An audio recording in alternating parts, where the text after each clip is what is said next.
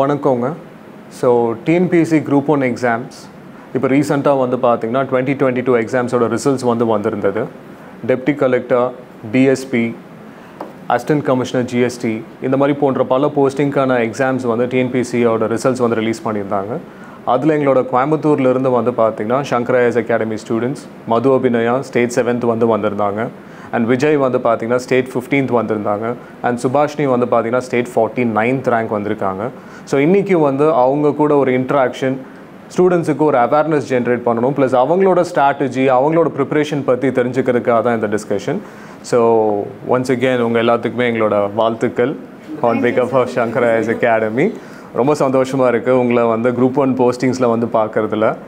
And இன்றைக்கி பார்த்திங்கன்னா உங்களோட வியூஸ், உங்களோட ஸ்ட்ராட்டஜி, ப்ரிப்ரேஷன் நீங்கள் ஸ்டூடெண்ட்ஸ்க்கு ஷேர் பண்ணுறதுக்காக தான் இது. ஃபர்ஸ்ட் உங்கள் ஜேர்னி எப்படி ஸ்டார்ட் பண்ணீங்க டிஎன்பிஎஸ்சியில்? என் ஜேர்னி ஃபர்ஸ்ட் ஆஃப் ஆல் யூபிஎஸ்சியில் தான் சிவில் சர்வீஸ் ஜேர்னி நான் ஸ்டார்ட் பண்ணேன். பட் ஒரு 2 years கொரோனா வரைக்குமே யூபிஎஸ்சி அட்டெம்ப்ட்ஸ் நான் கொடுத்துட்டு இருந்தேன். அண்ட் நெக்ஸ்ட் தான் சரி ஓகே Group 2 கால் ஃபார் வர மாதிரி இருந்துச்சு. ஸோ பல்க் வேகன்சி வரதுனால சரி ஓகே நம்ம டிஎன்பிஎஸ்சியும் ட்ரை பண்ணுவோம் அப்படின்னு சொல்லிட்டு ஸோ டிஎன்பிஎஸ்சி ஜேர்னி அப்போ தான் Group 2க்காக ப்ரிப்பேர் பண்ணும்போது தான் ஸ்டார்ட் ஆச்சு. ஸோ அப்போது ஷங்கரில் கோயம்புத்தூரில் நான் இப்போ ப்ரிலிம்ஸ் பேட்ச் போட்டு ஜாயின் பண்ணியிருந்தேன். ஸோ அதுலேருந்து தான் Group 2 ஜேர்னி ஸ்டார்ட் ஆச்சு. ஸோ ஃபர்ஸ்ட் ஆஃப் ஆல் 2018 நான் கிராஜுவேஷன் கம்ப்ளீட் பண்ணேன். 2019 நான் UPSC preparation Chennai Shankar IAS அகாடமியில் ஸ்டார்ட் பண்ணுறேன்.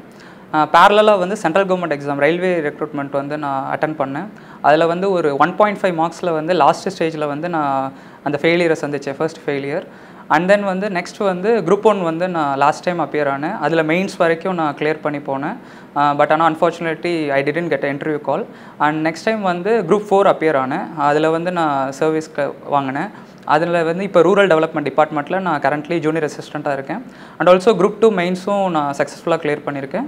இப்போ Group 1 15th ரேங்க் செக்யூர் பண்ணியிருக்கேன். நான் 2016லேருந்தே நான் பிளேஸ்மெண்ட் போகக்கூடாது. நான் BE EEE 2014 எடுத்தேன், 2018 முடித்தேன். 2016லேருந்தே எனக்கு ஒரு அவேர்னஸ், நான் போனால் கவர்மெண்ட் சர்வீஸ் தான் போகணும், ப்ரைவேட் ஜாப்ஸ்க்கெல்லாம் போகக்கூடாதுன்னு எனக்கு ஒரு அவேர்னஸ். அதுக்கு நான் என்ன பண்ணேன்னா 2016லேருந்து ஈவன் போலீஸ் கான்ஸ்டபிள் எக்ஸாம் வந்தால் கூட நான் எழுதுவேன் போயிட்டு. அதில் கூட எனக்கு செலக்ட் ஆச்சு. போஸ்ட்மேன் அந்த எக்ஸாம் வந்தாலும் எழுதுவேன். நான் எக்ஸாம் எழுதி போகணும் அப்படிங்கிறதுக்கு வேண்டி நான் ஈவன் Group 4 கிளர்க்கு எந்த எக்ஸாம் வந்தாலும் எழுதுவேன். அப்படி எழுதிட்டு இருந்தேன். 2018 நான் கிராஜுவேஷன் முடித்தேன் BE EEE. அதுலேருந்து நான் என்ன பண்ணேன்னா ஃபுல் ஃப்ளெஜ்டாக ஷங்கரில் நான் டெஸ்ட் பேட்ச் போட்டேன். எனக்கு ப்ரிலிம்ஸ் 2018 ஆகஸ்ட்டில் Group 2 நோட்டிஃபிகேஷன் வந்துச்சு. நம்ம ஒரு இன்ஸ்டியூஷன் போயிட்டு நம்ம படித்து கோச்சிங் போய் படிக்கிறத விட நம்ம டெஸ்ட் பேட்ச் படித்து நம்ம செல்ஃபாக ப்ரிப்பேர் பண்ணலான்னு சொல்லிட்டு நான் டெஸ்ட் பேட்ச் போட்டு ஷங்கரில் 2018 படித்தேன். 2018 ஃபஸ்ட்டு நான் சர்வீஸ் வாங்கிட்டேன். 2020 Group 2 senior inspector of cooperative சொசைட்டிஸில் நான் 2020 வாங்கிட்டேன். அதுலேருந்து நான் ட்ரை பண்ணிகிட்டு இருக்கேன். 2019 Group 1 எழுதினேன். மெயின்ஸ் வரைக்கும் போனால் மெயின்ஸில் எனக்கு கிளியர் ஆகலை. 2022 மறுபடியும் Group 1 எழுதினேன். மெயின்ஸ் வரைக்கும் போனால் கிளியர் ஆகலை. இப்போ 2023 மெயின்ஸ் கிளியர் ஆகி இன்டர்வியூ கிளியர் ஆகி இப்போ ரேங்க் 49 எடுத்து கிளியர் ஆயிருக்கு. சூப்பர்ங்க. ஓகே, ஸோ எல்லோரும் ஒரு லாங் இயர்ஸ் ஆஃப் உங்களோட ப்ரிப்ரேஷன். ஸோ எப்படி இருக்குது இந்த ஹாப்பி மூமெண்ட்ஸ்? ஃபேமிலி உங்களுக்கு எந்த அளவுக்கு இங்கே சப்போர்ட் பண்ணாங்க? ஸோ ஃபஸ்ட்டு ஸ்டார்ட் பண்ணும்போதே ஃபேமிலி தான் எனக்கு இந்த பார்ட்டி போட்டு தந்தாங்கன்னு தான் சொல்லணும். ஸோ மை டேட் அவர் தான் ஃபர்ஸ்ட் ஆஃப் ஆல் சிவில் சர்வீசஸ்னு ஒன்று இருக்குது, ஸோ நீ இதை பண்ணால் நல்லா இருக்குன்ற மாதிரி ஒரு பிள்ளையார் சொல்லி அவர் தான் போட்டு ஆரம்பித்தார். ஸோ அதுலேருந்து தான் civil services and UPSC TNPSC எல்லாமே வந்தது.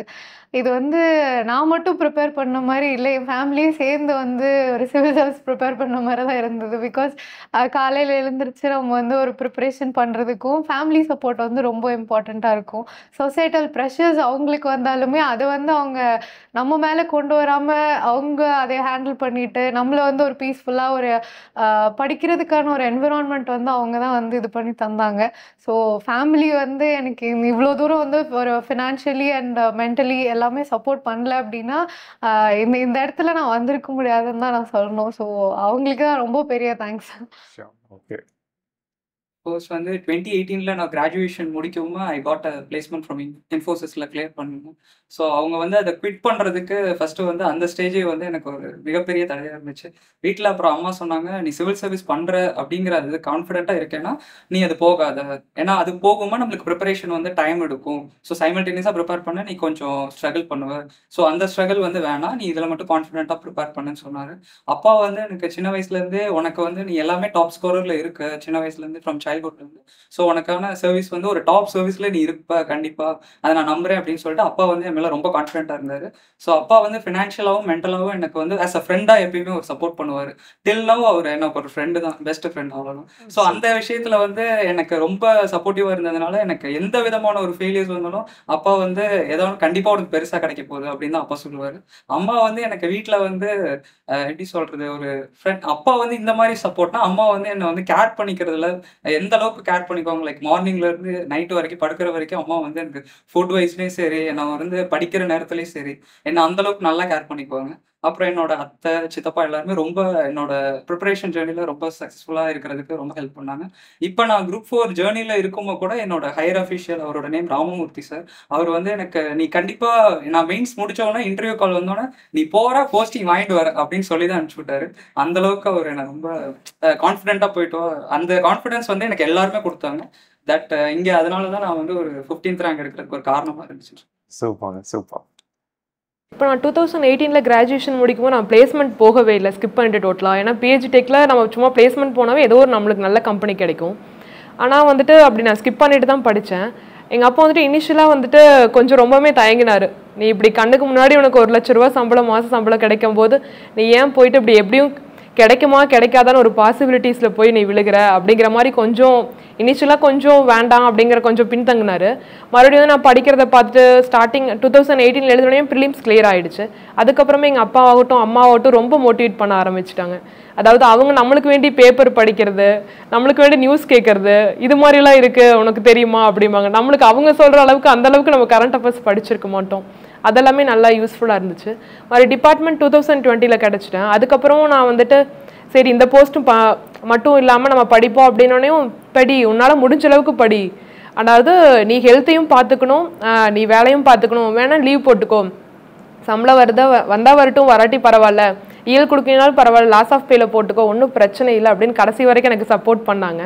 அப்புறம் ஃபுட் ஆகட்டும், இப்போ வந்துட்டு இப்போ எனக்கு எக்ஸாம் வந்துட்டு அடுத்த வாரம் மெயின்ஸ் வருதுன்னா அந்த வாரத்தில் நான்வெஜ் கூட சமைக்க மாட்டோம். ஏன்னா வந்துட்டு நான்வெஜ் சமைச்சோம் அப்படின்னா அது சாப்பிட்டு உடம்பு சரியில்லாத போயிடும் அப்படிங்கிற மாதிரி. ஐஸ்கிரீம் சாப்பிட வேண்டாம், ஒரு கூல் ட்ரிங்க்ஸ் எடுக்க மாட்டோம். இப்போ நான் எனக்கு வேண்டிய மட்டும் இல்லாமல் என் தங்கச்சி தம்பி கூட அவங்க கூட சாப்பிட மாட்டாங்க. ஏன்னா அவங்க சாப்பிடும்போது நம்மளுக்கு டெம்ட் ஆயிரும் அப்படின்னு எல்லாருமே அதாவது ரொம்ப மோட்டிவேட் பண்ணாங்க. தங்கச்சி ஆகட்டும் தம்பி ஆகட்டும். அதாவது என் தம்பி சிபிஎஸ்சியில் படித்தான், இந்த புக்கு உனக்கு யூஸ்ஃபுல்லாக இருக்கும், இதை படி அதை படி அப்படின்னு அவங்க ரொம்ப நம்மளுக்கு மோட்டிவேட்டாக இருப்பாங்க. என் தங்கச்சி வந்து வாட்ஸ்அப்பில் இந்த டெலிகிராமில் வர நிறைய சேனல்ஸ், இதை படிச்சியா அதை படிச்சியா, அதாவது நம்மளுக்கு லேக் ஆஃப் மெட்டீரியல் ஃபர்ஸ்ட் இருந்திருக்கும். பார்த்தீங்கன்னா சோர்ஸ் நம்மளுக்கு எக்கச்சக்கமாக இருக்கும், நம்ம எதை படிக்கிறது அப்படிங்கிற மாதிரி அந்தளவுக்கு நம்மளுக்கு ரொம்பவே ஃபேமிலி சப்போர்ட் பண்ணாங்க. ஸோ எல்லாரும் என்ன சொல்ல வரீங்கன்னா நம்ம ப்ரிப்பேர் பண்ணால் மட்டும் போதும், எல்லா ஃபேமிலியும் ப்ரிப்பேர் பண்ணணும் அப்படிங்கிறீங்க. Okay okay. ஸோ இப்போ டாக்கிங் அபவுட் ப்ரிலிம்ஸுங்க, இப்போ நீங்கள் ஆல்ரெடி குரூப் 4 இருக்கீங்க, நீங்கள் குரூப் 2 இருக்கீங்க. ஸோ நீங்கள் இப்போ தான் வந்து குரூப் 2 கிளியர் பண்ணோடனே உங்களுக்கு அடுத்த ரிசல்ட் வந்துருச்சு. ஸோ எப்படி இந்த டிரான்சிஷன் இருக்குங்க ஒரு குரூப் 4க்கும் குரூப் 2க்கும் குரூப் 1க்கும் நீங்கள் என்ன மாதிரி டிஃப்ரென்சஸை பார்க்குறீங்க? ஒரு ஸ்டூடெண்ட் ப்ரிப்பேர் பண்ணும் போதே இந்த எக்ஸாம்ஸுக்கெலாம் தனித்தனியாக ப்ரிப்பேர் பண்ணணுமா, இல்லை காம்ப்ரஹென்சிவாக ப்ரிப்பேர் பண்ணாலே அவங்களால எல்லா எக்ஸாம்ஸையும் கிளியர் பண்ண முடியுமா? உங்களோட வியூஸ் என்ன? ஐ திங்க் ஒவ்வொரு எக்ஸாமுக்குமே கண்டிப்பாக ஒரு டிமாண்ட்ஸ் இருக்குது. யூபிஎஸ்சி டிஎன்பிஎஸ்சி எல்லாமே அதே மாதிரி குரூப் 4 2 1 இது எல்லாத்துக்குமே ஒரே சிலபஸ் தான். பட் டிமாண்ட்ஸ் கொஞ்சம் வேரி ஆகுது. ஸோ அந்த டிமாண்ட்ஸ் நம்ம ஒரு ப்ரீவியஸ் இயர் கொஸ்டின்ஸ் பார்க்கும்போதோ அது பார்த்தோம்னாலே நமக்கு ஒரு ஐடியா கிடைக்குது, like what TNPSC expect from அஸ்ன்னு சொல்லி. ஸோ அந்த மாதிரி நம்ம ஒரு அனலைஸ் பண்ணி படிக்கும்போது we can give it like இப்போ ஒரு குரூப் 1க்காக படிக்கிறோம் அப்படின்னா ஜிஎஸ் மட்டும் நம்ம ஃபோக்கஸ் பண்ணுவோம். குரூப் 4ங்கும் போது லாங்குவேஜ் லாங்குவேஜ் அதில் இருக்கும். ஸோ நத்திங், ஒரே சிலபஸ் தான் நம்மளுக்கு. இதில் வந்து லாங்குவேஜ் வருது, அதில் லாங்குவேஜ் இல்லாமல் இருக்குது. ஸோ ஸ்டூடெண்ட்ஸ் வந்து இப்போ குரூப் 4 குரூப் 2ஓட வந்து அவங்கள லிமிட் பண்ணிக்காமல் குரூப் 1க்குமே வந்து அதே சிலபஸ் இருக்கும்போது கொஞ்சம் எக்ஸ்டென்சிவாக அதே ஸ்கூல் புக்ஸை அவங்க கவர் பண்ண போகிறாங்க. ஸோ ஐ திங்க் எல்லாருமே வந்து ஒரு சான்ஸ் வந்து கொடுத்தாங்க அப்படின்னா எல்லாருமே கிளியர் பண்ணுறதுக்கான சான்ஸ் வந்து நிறைய இருக்குது. பட் லாங்குவேஜ் இல்லாதனால எல்லாருமே வந்து தயங்குறாங்கன்னு நான் நினைக்கிறேன். குரூப் 4ல் வந்து என்னை பொறுத்த வரைக்கும் ஒரு அப்ஜெக்டிவ் டைப் ஆஃப் வருது. பட் குரூப் 2 அண்ட் குரூப் 1 வந்து ஒரு descriptive type of examination they have to face. So ஒரு கிராஜுவேஷன் முடித்தோன்னா ஒரு பேப்பர் கம்ப்ளீஷன் அந்த இடத்துல they have taking certain factors அதிலே லேர்ன் பண்ணிட்டு தான் வராங்க. ஸோ இமீடியட்டாக ப்ரிப்பரேஷன் ஸ்டார்ட் பண்ணுமா மெயின்ஸ் வந்து ஒரு டிஸ்கிரிப்டிவ் டைப்புங்கிற போது அவங்களுக்கு அது நல்லா ஹெல்ப்ஃபுல்லாக இருக்கும். ஃபர்ஸ்ட்டு எப்பயுமே வந்து ஒரு சிலபஸ் வந்து காம்ப்ரிஹென்சிவாக இருந்தாலும் நம்ம எப்பயுமே ஒரு டாபிக் எடுத்துக்கிட்டு அதுக்குள்ளே we have to split it like sub topics. அந்த மாதிரி வெர்டிக்கல் அண்ட் ஹரிசாண்டல் அப்ரோச் நிறைய சார் எனக்கு மென்டர்ஸில் சொல்லுவாங்க. அவங்க என்ன சொல்லுவாங்கன்னா ஹரிசாண்டலாக வெர்டிக்கலாக ஒவ்வொரு டாப்பிக்கையும் நீ ஸ்ப்ளிட் பண்ணிட்டேன்னா நீ ஈஸியாக நீயே வந்து ஒரு டிஎன்பிஎஸ்சியோ சரி யூபிஎஸ்சியோ சரி ஒரு கொஷினை வந்து நீயே வந்து கிராக் பண்ணலாம். ஸோ அதுக்கு வந்து நீ அதுக்கு ஆன்சர்ஸ் ப்ரிப்பேர் பண்ணிடலாம். ஸோ அந்த இடத்துல வந்து பார்ஷியல் சக்ஸஸ் நீங்கள் வந்து அச்சீவ் பண்ணிடலாம். ஸோ அந்த இதை வந்து ப்ராசஸை வந்து கிரவுண்ட் ஒர்க் வந்து நியர்லி ஃபார் 1 or 2 years நீங்கள் கண்டிப்பாக பண்ணணும் எல்லாத்துக்குமே. பட் அதே மாதிரி சொன்ன மாதிரி குரூப் 2க்கு ஒரு டிமாண்ட் இருக்கும், குரூப் 1க்கு ஒரு டிமாண்ட் இருக்கும். ஸோ அந்த டிமாண்ட்ஸ் வந்து எதுங்கிறத தெரிஞ்சுக்கிட்டு அந்த லெவல் வந்து கரெக்டாக நம்ம நிறுத்திக்கணும். நம்ம வந்து நம்ம மெட்டீரியல் கலெக்ஷன் இருக்கட்டும் எல்லாமே வந்து ஒரு சர்டன் லெவலில் we have to stick it, அதுக்கப்புறம் ஸ்டாப் பண்ணிக்கணும். ஸோ அப்படி பண்ணும்போது நம்ம இதுதான் தேவை, இந்த எக்ஸாமில் இதான் டிமாண்ட் பண்ணுறாங்க, இது போதும், நம்மளை கான்ஃபிடென்ட்டாக நம்மளால் அப்ரோச் பண்ண முடியுங்கிற அந்த லெவல் வந்துருச்சுன்னா அதுக்கப்புறம் சர்டன் டைப்ஸ் என்ன சொல்லுது multiple times revision is enough. So ஈஸியாக வி கேன் கிராக் இட். அதாவது குரூப் 1 குரூப் 2 குரூப் 4, அதாவது குரூப் 1 குரூப் 2க்கு குரூப் 1க்கு பார்த்தீங்கன்னா உங்களுக்கு வெறும் ஜென்ரல் ஸ்டடீஸ் மட்டும் தான் படிக்கிற மாதிரி இருக்கும். குரூப் 2 குரூப் 4ல் வந்துட்டு உங்களுக்கு லாங்குவேஜும் படிக்கிற மாதிரி இருக்கும், ஜென்ரல் ஸ்டடீஸும் படிக்கிற மாதிரி இருக்கும். இப்போ குரூப் 1ல் பார்த்தீங்கன்னா நீங்கள் டெப்த்தாக அண்டர்ஸ்டாண்ட் பண்ணணும். இப்போ ஒரு பாலிட்டி எடுக்கிறீங்க அப்படின்னா இந்தியன் கான்ஸ்டியூஷன் வந்து ஒரு ஆர்டிக்கல் மட்டும் படித்தா போதும்னா நீங்கள் குரூப் 4 கிளியர் பண்ணிடலாம். ஆனால் அந்த ஆர்டிக்கல் எதனால வந்துச்சு, அந்த ஆர்டிக்கல்னால நம்மளுக்கு என்னென்ன பலன்கள் அப்படின்னு நம்ம ஒரு டெப்த் அண்டர்ஸ்டாண்டிங் வந்துட்டு வேணும். இப்போ நீங்கள் குரூப் 4க்கு படிக்கும் போதே ஒரு டெப்த் அண்டர்ஸ்டாண்டிங் படிச்சிட்டிங்க அப்படின்னா உங்களுக்கு குரூப் 1 குரூப் 2 குரூப் 4 எல்லா ப்ரிலிம்ஸும் ஈஸியாக கிளியர் பண்ணிடலாம். இப்போ குரூப் 4 பார்த்தீங்கன்னா உங்களுக்கு ஒரு 3 months நம்ம நல்லா ஃபுல் ஃப்ளெஜ்டாக படித்தோம் அப்படின்னா நம்ம ஒரு சர்வீஸ் வாங்கிடலாம். ஆனால் நம்மளுக்கு ஒரு நல்ல சர்வீஸ் டிஸ்ட்ரிக்ட் லெவல் ஆஃபீஸர் வேணும் அப்படின்னா நம்ம ஜேர்னி வந்துட்டு போயிட்டு படிச்சுட்டே தான் இருக்கணும். ஒரு ப்ரிலிம்ஸ் படிக்கும்போது நம்ம மெயின்ஸ் வந்து சைட் பை சைட் படிச்சுட்டே இருக்கணும். கரண்ட் அஃபேர்ஸ் வந்து நம்ம எப்பவுமே டச்சில் இருக்கணும். விட்டுட்டோம் அப்படின்னா நம்ம ரொம்ப லேக் ஆயிடுவோம், மற்றவங்களோட கம்பேர் பண்ணும்போது நம்ம ரொம்ப லேக் ஆயிடுவோம். அதனால கரண்ட் அஃபேர்ஸ் படிச்சுட்டே இருக்கணும்.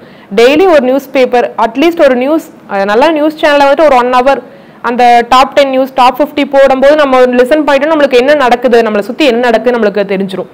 அப்படி என்ன நடக்குதுன்னு தெரியும் போது நம்ம பாலிட்டியில் இந்த ஆர்டிக்கல் எப்படி நடக்குது, இந்த ஆர்டிக்கல் அப்படி ஒரு கொஞ்சம் இன்டர்லைட் பண்ணிட்டோம்னா நம்மளுக்கு ஓரளவுக்கு நாலேஜ் இருக்கும் அப்படின்னு நான் நினைக்கிறேன். டெப்த் அண்டர்ஸ்டாண்டிங் தான் வேணும். அப்புறம் நம்மளோட கண்டினியூஸாக ப்ரிப்பேர் பண்ணும். ஒரு சர்வீஸ் வாங்கிட்டோம் அப்படின்னா விட்டுறாம கண்டினியூஸ் ப்ரிப்பரேஷன் இருக்கணும் அப்படிங்கிறத. ஸோ இப்போ நீங்கள் அதான் வந்து சொன்னீங்க, ஆக்சுவலி நீங்கள் ஆல்மோஸ்ட் ஒரு 5-6 years எல்லாருமே ஆவரேஜாக வந்து ப்ரிப்பேர் பண்ணியிருக்கீங்க. பட் எல்லாருமே ஸ்டார்ட் பண்ணுறது வந்து பார்த்தீங்கன்னா நோட்டிஃபிகேஷன் வந்ததுக்கப்புறம் தான் வந்து ஸ்டார்ட் பண்ணுறாங்க. அண்ட் ஒரு எக்ஸாம் எழுதுறாங்க, கிடைக்கலன்னா ஓகே அப்படின்னு சொல்லிட்டு அடுத்த ஃபீல்ட் வந்து மூவ் பண்ணிடுறாங்க. இதை எப்படி அப்ரோச் பண்ணணும்னு நினைக்கிறீங்க ஆஸ் அ ஹோலாக டிஎன்பிஎஸ்சி ப்ரிப்பரேஷனுக்குன்னா இது எப்படி ஒருத்தவங்க ஒரு ஸ்டூடெண்ட் ஃபேஸில் எப்படி பிளான் பண்ணணும், அதை எப்படி கொண்டு போகலாம்? இப்போ டிஎன்பிஎஸ்சிக்கு நம்ம வந்து ஸ்டார்ட் பண்ணுறோம்னா ஆப்வியஸ்லி ப்ரிலிம்ஸ்லேருந்து ஒரு ஃபவுண்டேஷன் போட்டு தான் வந்து எல்லாரும் ஸ்டார்ட் பண்ணுவோம். பட் அந்த ப்ரிலிம்ஸே வந்து நம்ம எக்ஸ்டென்சிவாக குரூப் 4க்கு 2க்கு 1க்குன்னு இல்லாமல் ஒரு காம்ப்ரிஹென்சிவ் ப்ரிப்ரேஷனாக வந்து நம்ம ப்ரிலிம்ஸை வந்து பண்ணி வச்சிட்டோம். லைக் ஒரு நோட்ஸ் வந்து மேக் பண்ணுறதாகட்டும். இப்போ ஒரு சப்ஜெக்ட்டுக்குன்னு எடுத்துட்டோம் அப்படின்னா இப்போ எக்கனாமி ஜியாகிரஃபி அதுக்கு வந்து ஸ்கூல் புக்ஸ் நம்ம ரெஃபர் பண்ணுவோம். அண்ட் அதர் சோர்ஸஸ் ரெஃபர் பண்ணாலும் அதுலேருந்து எடுத்து காம்ப்ரிஹென்சிவாக ஒரு சோர்ஸாக வந்து நம்ம நோட்ஸ் மேக் பண்ணி வைக்கும்போது இட் வில் பி யூஸ்ஃபுல். நம்ம குரூப் 4 எழுதினாலும் அதே நோட்ஸை படிச்சுட்டு போய் எழுத போகிறோம். அண்ட் 2, 1க்குமே வந்து ப்ரிலிம்ஸ்க்கு அதே இதை தான் நமக்கு ஹெல்ப்ஃபுல் ஆக போகுது. அண்ட் மெயின்ஸில் வந்து நம்ம இப்போ குரூப் 1 மெயின்ஸில் வந்து எக்கனாமி நம்ம அப்ரோச் பண்ணுறோம் அப்படின்னா கூட அந்த பேப்பருக்கும் இதே சோர்ஸை தான் நம்ம வந்து ரெஃபர் பண்ணி இதுலேருந்து ஆன்சராக வந்து நம்ம கன்வெர்ட் பண்ணாலே it is more then enough. So இந்த நோட்ஸ் மேக்கிங் கல்ச்சர் வந்து டெவலப் பண்ணிக்கிட்டாங்கன்னா ரொம்ப ஹெல்ப்ஃபுல்லாக. பிகாஸ் எனக்கு வந்து நான் ஒன்ஸ் தான் அந்த நோட்ஸ் வந்து மேக் பண்ணேன். ஃபர்ஸ்ட் ஸ்டார்டிங் அந்த ப்ரிலிம்ஸ் பேட்ச் போடும்போது நான் மேக் பண்ண அந்த நோட்ஸ். அதுக்கப்புறமா நான் குரூப் 2 கொடுக்கும் போதும் சரி, group 2 mains and group 1 mains எல்லாத்துக்குமே அந்த ஒரே நோட்ஸில் தான் நான் அடுத்தடுத்து கரண்ட் அஃபேர்ஸ் ஆகட்டும் எல்லாமே அப்டேட் பண்ணிகிட்டே போகும்போது அதுவே எனக்கு ரொம்ப பெரிய பெஸ்ட் சோர்ஸாக இருந்தது. ஸோ ஒரே நோட்ஸ்லேருந்து திரும்ப திரும்ப படிக்கும்போது கண்டென்ட் வந்து ரொம்ப டெப்த்தாக வந்து என்னால் அண்டர்ஸ்டாண்ட் பண்ணிக்க முடிஞ்சது. ஸோ எனக்கு ரொம்ப ஹெல்ப் பண்ணுச்சு notes making. So notes making வந்து அந்த பழக்கத்தை பழகிட்டாங்கன்னா கொஞ்சம் ஈஸியாக இருக்கும்னு நான் நினைக்கிறேன். சுபாஷினி, இப்போ நீங்கள் வந்து பார்த்தீங்கன்னா கிளாஸஸில் இருக்கும்போது அசைன்மெண்ட்ஸ்லாம் கொடுத்தா நீங்கள் தான் வந்து ஃபஸ்ட்டு பண்ணிட்டு வருவீங்க. அண்ட் அந்த 1 minute டாக்லாம் நீங்கள் தான் முன்னாடி வந்து பேசுவீங்க. ஸோ அந்த மாதிரி இனிஷியேட்டிவ்ஸ் உங்களுக்கு ஹெல்ப் பண்ணுச்சா ப்ரிப்பரேஷன் ஃபேஸில்? எனக்கு வந்துட்டு என்னன்னா நம்ம இதெல்லாம் பண்ணோம், நம்ம கண்டிப்பாக சர்வீஸ் வாங்கும். எனக்கு வந்துட்டு என்னன்னா நம்ம இன்ட்ரெஸ்டாக இருக்கணும் அப்படின்னு எனக்கு ஒரு தாட். என்னன்னா நம்ம எது கொடுத்தாலும் டக்குன்னு பண்ணா நம்ம டக்குன்னு சர்வீஸ் வாங்கும். எனக்கு அப்படி ஒரு தாட் இருந்துச்சு, அதனால நான் அதை பண்ணேங்க சார். இப்போ நீங்கள் ஒரு பார்ட்டியில் ஒரு டாபிக் கொடுத்தா நம்ம சரி இந்த டாபிக் கொடுத்து பேசணும், நம்ம அந்த டாபிக் படிச்சிருவோம். நம்ம வந்துட்டு நான் வந்துட்டு ஆடியன்ஸ் அவங்களுக்கு லிசன் ஆகுதோ இல்லையோ, நம்ம பேசுறோம்னா நம்ம அதை ப்ரிப்பேர் பண்ணிடுவோம் அப்படிங்கறதுக்காக நான் பேசுனேங்க சார். நெக்ஸ்ட் வந்துட்டு நம்ம அப்படி பேசணும்னா நம்மளுக்கு அந்த ஃபியர் போயிடும். இப்போ நம்ம ஆஃபீஸ்லேயே ஆகட்டும், நாங்கள் வந்து ஒரு 10 பேர் யாராச்சும் விவசாயிங்க வந்து பெட்டிஷன் கொடுக்கறதாகட்டும், இல்லை காமன் பீப்புள் ஏதாச்சும் அப்ளிகேஷன் வந்து ஆகட்டும், நான் வந்துட்டு போல்டாக பேசுவேன். ஏன்னா அந்த ஜேர்னி எனக்கு ரொம்பவே ஹெல்ப்ஃபுல்லாக இருக்குது. மற்றவங்க எல்லாம் வந்துட்டு என்ன பேசுறதுக்கே கொஞ்சம் தயங்கும் போது நான் பேசுறது வந்து நம்மளுக்கு கண்டென்ட் தெரிஞ்சா போது நான் பேசிடுவேன். அப்படி அந்த எனக்கு ரொம்ப ஹெல்ப்ஃபுல்லாக இருந்துச்சுங்க சார். அப்புறம் வந்துட்டு அந்த டாபிக் வந்து நான் பாலிட்டி வந்துட்டு நீங்க சொன்னதுக்கு அப்புறம் தான் அந்த பாலிட்டி புக்கையும் நான் எடுத்து படிக்க ஆரம்பிச்சேன். அது வரைக்கும் நான் என்ன பண்ணுவேன்னா டெஸ்ட் வந்து அட்டன் பண்ணுவேன். நான் அப்பதான் காலேஜ் படிச்சதுனால எனக்கு எந்த சப்ஜெக்ட் எது புக்கே கலெக்ட் பண்ணல. ஒவ்வொரு சோர்ஸை எடுத்து பண்ணும்போது எனக்கு கொஞ்சம் ரொம்ப கஷ்டமா தான் இருந்துச்சுங்க சார். அந்த ஒரு சிலபஸ் கொடுக்குறீங்கன்னா அதில் 20% தான் முடிச்சிருப்பேன். மற்றெல்லாம் வந்துட்டு சரி சும்மா எழுதுவோம் அப்படின்னு எழுதுவேன். என்னை பொறுத்தளவுக்கு நோட் மேக்கிங் பண்ணணுங்க சார். செகண்ட் நம்ம நிறைய டெஸ்ட் ப்ராக்டிஸ் பண்ணணும். இப்போ நம்ம வீட்டில் காமனாக ஒரு கொஸ்டின் எடுத்து பார்க்குறோம்னா நம்ம வந்து டைம் ஒரு கொஸ்டின் எடுத்துட்டு நம்ம 5 நிமிஷம் பார்ப்போம். ஆனால் நம்ம ஆக்சுவல் எக்ஸாமில் என்ன பண்ணுவோம், 200 கொஸ்டின்ஸ் இருக்கும். அந்த கொஸ்டின் நம்ம 3 ஹவர்ல பார்க்கணும். அப்படிங்கும்போது நம்மளுக்கு அந்த மைண்ட் வந்துட்டு ஷார்ப்னஸ் வந்து நம்ம நிறைய டெஸ்ட் எழுதும் போது நம்மளுக்கு அந்த மைண்ட் ஷார்ப்னஸ் கிடைக்கும் அப்படின்னு நான் நினைக்கிறேங்க சார். இப்போ ரிவைஸ் பண்ணிட்டே இருக்கணும். இப்போ நம்ம ஒன்று எடுத்துட்டோம்னா நான் 2018 ப்ரிலிம்ஸ் டெஸ்ட் அட்டன் பண்ண கொஸ்டின்ஸ் எல்லாமே ஒன்று ஃபைல் பண்ணி வச்சிருக்கேங்க சார். இப்போ ஏதாச்சும் ஒரு ப்ரிலிம்ஸ் வருது அப்படின்னா அதை மட்டும் தான் நான் திருப்பி பார்ப்பேன். ஏன்னா வேற எந்த டெஸ்ட்டும் நான் எழுதல, அதை மட்டும் திருப்பி பார்ப்பேன். அப்படி நம்ம திருப்பி பார்க்கணும், நிறைய டெஸ்ட் எழுதணும், ரிட்டன் ப்ராக்டிஸ் நம்ம பண்ணிட்டே இருக்கணும். மெயின்ஸ் பொறுத்தவரைக்கும் நம்ம எழுதிட்டே இருக்கணும் சார் கண்டினியூஸா. நான் அவங்க சொல்றதுல இருந்து எனக்கு ரொம்ப ஒத்து போறது வந்து அந்த டெஸ்ட் பேட்ச் போட்டு நம்ம ப்ராக்டிஸ் பண்ணிட்டே இருக்கதா நிறைய அந்த ஷேடிங் எரர்லாம் கூட நம்ம போய் கடைசி பண்ணிட்டு வருவோம். பிளான் பண்ணலாம், அந்த எதை ஃபர்ஸ்ட் இது பண்ணலாம் அப்படிங்கிற ஒரு டைம் கிடைக்கும். அந்த 200 क्वेश्चंस நம்ம போய் அந்த ஹீட் ஆஃப் தி மொமெண்ட்ல போய் டக்குன்னு அப்ரோச் பண்ணும்போது ஒரு क्वेश्चन தெரிஞ்ச क्वेश्चनா இருக்கும், பட் ரொம்ப சில்லி எரர்ஸ் வந்து நம்ம பண்ணுவோம். What is not the following கேட்டிருப்பாங்க, பட் தெரிஞ்ச क्वेश्चனா இருக்கும்போது வாட் இஸ் தி ஃபாலோயிங் படிச்சுட்டு நம்ம வாட் இஸ் ட்ரூங்கிறதுக்கு வந்து நம்ம ஷேட் பண்ணிட்டு வந்திருப்போம். ஸோ இதுக்கு வந்து டெஸ்ட் பேட்ச் வந்து ஒரு 36 டெஸ்ட் அந்த மாதிரி எழுதுறது தான் இந்த மாதிரி மிஸ்டேக் எல்லாமே வந்து ரொம்ப கரெக்ட் பண்ண முடிஞ்சது என்னால். சூப்பர்ங்க. ஸோ அந்த டெஸ்ட் வந்து உங்களோட ப்ரிப்பரேஷன் ப்ராசஸை வந்து ரிஃபைன் பண்ணிருக்கீங்க அப்படின்னு சொல்லி. பிகாஸ் வெறும் நாலேஜ் மட்டும் வச்சு நம்மளால எந்த ஒரு டெஸ்ட்டுமே வந்து கிளியர் பண்ண முடியாது எக்ஸாம்ஸ். பிகாஸ் நம்ம படிச்சது அப்படியே ரிஃப்ளெக்ட் ஆக போறது இல்லை. இப்போ வர டிஎன்பிஎஸ்சி எல்லா எக்ஸாம்ஸுமே வந்து தே ஆர் மூவிங் டுவர்ட்ஸ் ஒரு ஹையர்ல எண்டுக்கு கொண்டு போயிட்டு இருக்காங்க. ஸோ வாட் இஸ் வாட்ன்ற அப்ரோச் போயிட்டு அவங்க வந்து ஒரு statement wise questions, analysis questions மாதிரி கேட்க ஆரம்பிச்சிட்டாங்க. ஸோ அப்படி கேட்கும்போது நம்மளும் அந்த லெவலுக்கு வந்து பண்ணணும் அப்படின்னா வேரியஸ் கொஸ்டின்ஸ், தெரியாத கொஸ்டின்ஸையும் ஏதோ ஒரு லாஜிக் வச்சு நம்ம கிராக் பண்ணுற மாதிரி அந்த ஒரு ப்ராக்டிஸ் வந்து நம்ம டெஸ்ட் பேட்ச் போட்டுகிட்டே இருக்கும்போது தான் அந்த கொஸ்டின்ஸ் கிராக் பண்ணுற ஸ்ட்ராட்டஜி தெரிஞ்சதுனாலே நம்ம வந்து கொஞ்சம் ஈஸியாக ஒரு கிளியர் பண்ணிடலாம் ப்ரிலிம்ஸ் பொறுத்த வரைக்கும். சூப்பர்ங்க. விஜய், இப்போ நிறைய பேர் பார்த்தீங்கன்னா குரூப் 4 வந்து ப்ரிப்பேர் பண்ணுறதுக்கு வில்லிங்காக இருக்காங்க. பட் ஒன்ஸ் அதுக்குள்ளே போயிட்டாங்கன்னா அடுத்தது குரூப் 1 பற்றி யோசிக்கவே மாட்டேங்கிறாங்க. எல்லாத்துக்குமே அந்த டிஸ்கிரிப்டிவ் பேப்பர் எழுதணும்னா அந்த ஒரு ஃபியர் வந்து இருக்குது. இதை வந்து மெத்தடாலிக்கில் அதை நம்மளால பிரேக் பண்ண முடியுமா? ஒரு மெயின்ஸ் பேப்பர்னா அதோட ஸ்டாண்டர்ட் எப்படி இருக்கும், அதை எப்படி பண்ணலான்னு நினைக்கிறீங்க? சார் ஃபர்ஸ்ட் ஆஃப் ஆல் வந்து குரூப் 4 வந்து டோட்டலாக அப்ஜெக்டிவாக இருக்குங்க சார். பட் இங்கே வந்து 2 and 1 வந்து டிஸ்கிரிப்டிவாக இருக்குது. இதில் விஷயம் என்னென்னா நம்ம கண்டென்ட் வந்து எல்லாருமே ஒன்றா தான் படிச்சிருக்காங்க. பட் அதை எப்படி வந்து நம்ம கொடுக்க போகிறோங்கிற விஷயம் தான். இப்போ குரூப் 2 குரூப் 1க்கு வந்து கண்டென்ட் வந்து நம்ம எப்படின்னா டிஸ்கிரிப்டிவாக கொடுக்க போகிறோம் தெரிஞ்சிருச்சு. ஸோ பேரலாக நான் என்ன பண்ணேன்னா ஒரு குரூப் 4 கொடுக்குமே டெய்லி ஒரு கொஷின் மட்டும் எடுத்து ஆன்சர் ரைட்டிங் டெய்லி நைட் பண்ணுவேன். ஸோ அதில் எனக்கு என்ன தெரிஞ்சிச்சுன்னா ஃபர்ஸ்ட் வந்து என்னென்ன எரர்ஸ் பண்ணுறேன், அதை வந்து நான் எப்படி இம்ப்ரூவ் பண்ணுறேங்கிறத ஃபஸ்ட்டு நான் தெரிஞ்சுக்கிட்டேன். ஸோ டெய்லி ஒரு கொஷின் எழுதுமா என்னோட ஸ்பீடு அண்ட் ஆல்சோ வந்து எப்படி கண்டென்ட்டை வந்து வந்து இது பண்ணலாம் அப்படிங்க நான் ஃபஸ்ட்டு கண்டென்ட் கொடுக்குறேன். அது எப்படி இருக்குங்கிறத நான் ஒரு மென்டர்கிட்ட கேட்குறேன். அவர் என்ன சொல்கிறாருன்னா, நீங்கள் இப்போ இதை வந்து ஃபாலோ பண்ணுங்கள், இதை ஃபாலோ பண்ணிட்டு ஒரு 1 month கரெக்டாக ஃபாலோ பண்ணுங்கள். அப்போ உங்களுக்கு டிஃப்ரெண்ட் சப்ஜெக்ட்ஸில் வந்து உங்களுக்கு மல்டிபிள் டைமென்ஷனில் மல்டிபிள் ஆஸ்பெக்ட்ஸில் யோசிக்கிற அந்த ஒரு இது தாட் ப்ராசஸ் வந்துடும். ஸோ அதை நீங்கள் ஃபாலோ பண்ணிகிட்டே இருங்கன்னாரு சார். அதுக்கப்புறம் என்ன சொன்னார்னா, நீங்கள் வந்து இப்போ வந்து உங்களுக்கு ஒரு கண்டென்ட் வந்து ஓரளவு எந்த கொஷின் கேட்டாலும் எடுக்கிற அளவுக்கு வந்துருச்சு. பட் இதுக்கப்புறம் நீங்கள் வேல்யூ அடிஷன் பண்ணணும். ஸோ அந்த வேல்யூ அடிஷன் தான் உங்களுக்கு வந்து வெனியோரிங் என்ன சொல்கிறது ரேஸில் இருக்கீங்களா இல்லையாங்கிற தீர்மானிக்க போகிறது. ஸோ அந்த value அடிஷனுக்கு some of the presentation ஸ்கில்ஸாக இருக்கட்டும், இல்லை அதுக்கப்புறம் ஒரு இன்ட்ரோவாக இருக்கட்டும், ஒரு கன்க்ளூஷனாக இருக்கட்டும், ஒரு கரண்ட் அஃபேர்ஸ் இன்புட் எங்கே கொடுக்கலாம், அந்த மாதிரி ஒரு அலைன்மெண்ட் இந்த ஒரு கொஷின்னா பார்த்தா இப்படி தான் இருக்கணும், இதை கொண்டு வாங்க அப்படிங்கிறது சார் சொன்னார். ஸோ இந்த மாதிரி பேரல் அப்ரோச் வந்து ப்ரிலிம்ஸ் as well as மெயின்ஸில் இருந்தால் எனக்கு வந்து ஈஸியாக வந்து ஒரு நீங்கள் டக்குன்னு ஒரு குரூப் 4 அப்பியர் ஆகுறீங்க.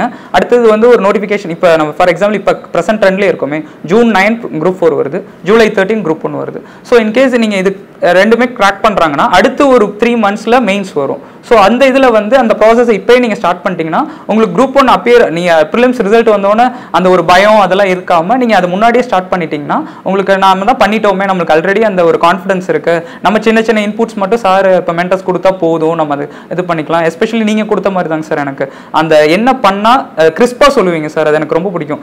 டூஸ் அண்ட் டோன்ட்ஸ், அவ்வளோதான், என்ன தேவை இது தேவையில்லை, இதை மட்டும் நீங்கள் பண்ணுங்க அப்படிங்கிற ஒரு பாசிட்டிவாக நீங்கள் கொடுக்குற அந்த இதாக இருக்கட்டும், அது எல்லாருக்கும் கிடைச்சா நல்லா இருக்கும்னு நினைக்கிறேன் சார். ஏன்னா அந்த ஒரு ப்ராசஸ் வந்து ரொம்ப ஸ்வீட்ஃபுல்லாக இருக்குமோ நம்ம ஈஸியாக வந்து அப்ரோச் பண்ணிடுவோம், நம்ம மெயின்ஸ் கிளியர் பண்ணிடுவோம். மெயின்ஸுங்கிறது ஒரு மித், எல்லாருமே பயப்படுறாங்க ஃபர்ஸ்ட்.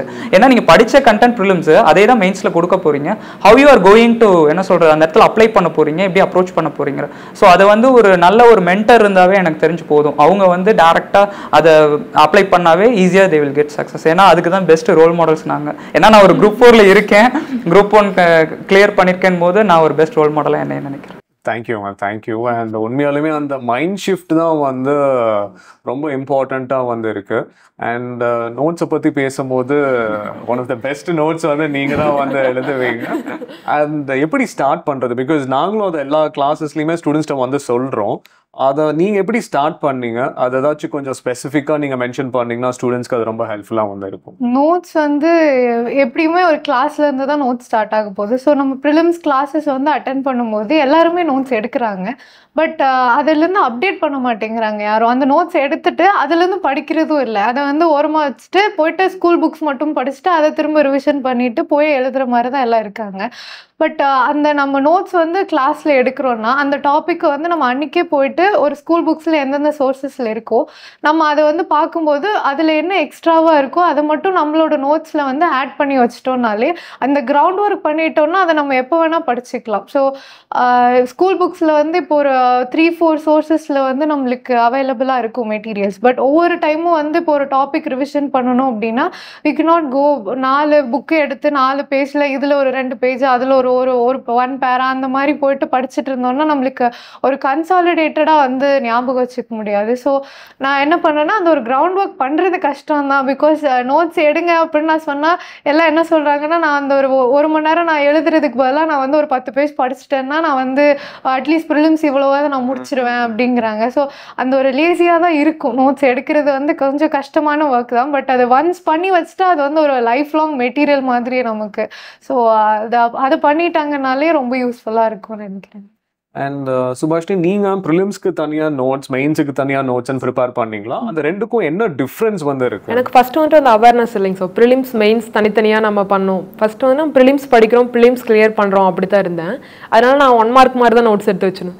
அப்புறம் தான் நம்ம வந்துட்டு இது தப்பு, மெயின்ஸ்க்கு அதாவது ஒரே ஒரு நோட்ஸ் தான். இப்போ ஒரு டாபிக் எடுத்து ப்ரிப்பேர் பண்ணுறோம் அப்படின்னா ஒரே நோட்ஸாக தான் எடுக்கணும். அதில் 1 மார்க்கும் கவர் ஆயிடணும், மெயின்ஸுக்கான சிலபஸும் கவர் ஆயிடணும். மெயின்ஸ் பொறுத்தளவுக்கு எப்படின்னா அந்த கண்டென்ட் தெரியணும், கிரிட்டிக்கலி அனலைஸ், இப்போ இது ஏன் வந்திருக்கு, எதுக்காக வந்திருக்கு அப்படிங்கிற மாதிரி தான் நம்ம கொஷின்ஸ் இருக்க போகுது. அதனால் அந்த மாதிரி நம்ம டீப்பாக கொஞ்சம் ஓரளவுக்கு எடுத்துட்டோம்னா நம்மளே அனலைஸ் பண்ணிக்கலாம். அப்புறம் அது ரிலேட்டடான கரண்ட் அஃபேர்ஸ் ஏதாச்சும் ரீசன் நோட்ஸ் நம்ம கொஞ்சம் கேப் விட்டுணும். ஒரு 1/2 பேஜ் 1 பேஜ் விட்டுட்டோம்னா நம்ம அதை அப்டேட் அப்படியே பண்ணிக்கலாங்க சார். அந்த மாதிரி இருக்கும். நான் வந்துட்டு காமனாக மெயின்ஸ் ஏன் நிறையா பேர் போகிறதில்ல அப்படிங்கிற நான் என்னோட ஃபீட்பேக் என்னென்னா, இப்போ காலேஜ் முடிச்சவங்க வந்துட்டு சீக்கிரம் பேப்பர் கம்ப்ளீட் பண்ணிடுவாங்க. ஏன்னா அப்போ தான் காலேஜ் முடிச்சிருப்பாங்க, அதனால சீக்கிரம் கம்ப்ளீட் பண்ண. சில பேர் கொஞ்சம் ஒரு 10 வருஷம் ஒரு 5 வருஷம் பிரேக் எடுத்திருப்பாங்க, அந்தளவுக்கு ரிட்டன் எழுத முடியாது, அதனால அவங்க ரொம்ப தயங்குவாங்க. ஆனால் எங்க கூட படிச்சீங்க இப்போ நாகஜோதி அவங்களெல்லாம் உங்களுக்கே தெரியுங்க சார். அவங்க அந்த 1.5 மாதத்துலேயே வந்துட்டு எப்படி அவங்க ஈவன் தமிழ் எழுதியே கம்ப்ளீட் பண்ணாங்க. அதனால எல்லாமே த்ரூ ப்ராக்டிஸ் தான். ப்ராக்டிஸ் மேக்ஸிமம் அண்ட் பர்ஃபெக்ட் தான். அதே மாதிரி தான் நம்ம ப்ரிப்பேர் பண்ணும்போதே ஒரு 1 hour நம்ம வந்துட்டு ப்ரிலிம்ஸ் பண்ணுறோம் அப்படின்னா மெயின்ஸுக்கு ஒரு 1 hour டைம் ஒதுக்கி ஒரு 4-5 ப்ரீவியஸ் இயர் கொஸ்டின் பேப்பர்ஸ் ஆகட்டும். இப்போ உங்களுக்கு நெட்டில் வந்துட்டு எல்லா கொஷின்ஸும் கிடைக்குது. இப்போ அந்த டாபிக் மட்டும் போட்டால் போதும், ரிட்டனான கொஷின்ஸ் எல்லாமே நம்மளுக்கு வருது. அதை நம்ம எழுதி பார்த்தா போதும். எழுதி பார்த்தா ஒரு டெஸ்ட் பேட்ச் போட்டு நம்ம ரெகுலராக ஃபாலோ பண்ணாவே நம்ம நல்லா கிளியராக இல்லான்னு தான் நினைக்கிறேன். மெயின்ஸ் பார்த்து நிறைய பேர் பயப்படுறாங்க. ஆனால் இது ஃபேக்ட் என்னன்னா, ப்ரிலிம்ஸ் அண்ட் இன்டர்வியூ இது ரெண்டுமே, அது ரெண்டை விட மெயின்ஸ் வந்து ரொம்ப ஈஸியான, அந்த 3 ஸ்டெப்ல ஈஸியான ஸ்டெப்னா நான் மெயின்ஸ் தான் சொல்லுவேன். ஆக்சுவலி கிளியர் பண்ண டாப்பர்ஸ் அப்படி சொல்றாங்க, பட் ப்ரிப்பேர் பண்ற ஸ்டூடெண்ட்ஸ் வந்து டாப்பர்ஸ் அப்படி சொல்கிறோன்னா பேசிக்காக வந்து ப்ரிலிம்ஸ் வந்து நம்ம கரெக்டாக அந்த இது ஷேட் பண்ணால் தான் நம்மளுக்கு மார்க். பட் இங்கே they are giving a space to us. அந்த ஃப்ரீடம் நம்மளுக்கு இருக்குது. நம்ம அதுக்குள்ளே கண்டென்ட் நம்ம டம்ப் பண்ணால் போதும், என்ன தேவையோ அதை மட்டும் கொடுத்தா போதும். அந்த ஃப்ரீடம் வந்து எனக்கு ப்ரிலிம்ஸோட மெயின்ஸில் வந்து நல்லா இருக்குது. இன்டர்வியூ நம்ம கையில் பெருசாக இல்லை, அது வந்து ஸோ அப்படிங்கும்போது ப்ரிலிம்ஸுக்கு 1 ஆன்சர் கரெக்ட் ஆன்சர், ஸோ அதை நீங்கள் கரெக்டாக பண்ணணும். இன்டர்வியூ வந்து நம்மளுக்கு ஒன்றும் பெருசாக நம்ம அது ஒரு ரோல் பெருசாக இல்லை. ஸோ மெயின்ஸ் தான் நம்ம கையில் ஃபுல்லாக இருக்கிறது ஒன்று. ஸோ அதை வந்து ரொம்ப ஈஸியாக தான் இருக்குது. பிகாஸ் அந்த ஸ்பேஸ் வந்து உங்களோட தாட்ஸ், அந்த ஒரு ஃப்ரீடம் இருக்குது. நீங்கள் என்ன ஆன்சர் வேணாலும் உங்களோட ஆன்சர் அது. நீங்கள் வேணால் you can give what ever you want. உங்களோட க்ரியேட்டிவிட்டி எது வேணால் நம்ம வந்து அங்கே காமிக்கலாம். ஸோ அப்படிங்கும்போது எனக்கு மெயின்ஸாக ஈஸியாக இருக்குது சொல்கிறீங்க. ஆக்சுவலி சங்கர் சாரும் அதான் சொல்லிட்டே இருப்பாரு, லைக் உங்களோட பர்சனாலிட்டி வந்து உங்களோட ஆன்சர் ஷீட்டை பார்த்தாலே வந்து அசஸ் பண்ணிட முடியும் அப்படின்னு சொல்லி சார் சொல்லிட்டே இருப்பாரு. ஸோ உங்களோட தாட்ஸ் எல்லாமே நீங்கள் அதில் எக்ஸ்பிரஸ் பண்ணுறேன் அப்படின்னு வந்து சொல்கிறீங்க. அண்ட் நீங்கள் மெயின்ஸில் one of the highest mark, so 5 and 4 வந்து வாங்கியிருக்கீங்க. ஸோ அதுக்கு பின்னாடி இருக்க ரீசன்ஸ் என்னவா இருக்கும்னு நினைக்கிறீங்க? Top 3 reasons. ஃபர்ஸ்ட் அந்த மாதிரியே தான் டிஎன்பிஎஸ்சி மெயின்ஸ் அண்ட் யூபிஎஸ்சி மெயின்ஸ்னால் எல்லாத்துக்குமே ஒரு டிமாண்ட்ஸ் இருக்குது. ஸோ டிஎன்பிஎஸ்சி மெயின்ஸ் டிமாண்ட் பண்ணுறது வந்து கண்டென்ட் ப்ளஸ் அந்த ஒரு ப்ரெசன்டேஷன் அண்ட் அதோட நம்ம வேல்யூ அடிஷனுமே வந்து எக்ஸ்பெக்ட் பண்ணுறாங்க. ஸோ யூனிக்னஸ் வந்து நான் ரொம்ப ஒரு ஹெல்ப்ஃபுல்லான விஷயமா சொல்லுவேன். பிகாஸ் எல்லாருமே எழுதுறது நம்மளும் வந்து ஒரு 80% எல்லாரும் கொடுக்குற கண்டென்ட்டே தான் நம்மளும் கொடுப்போம்.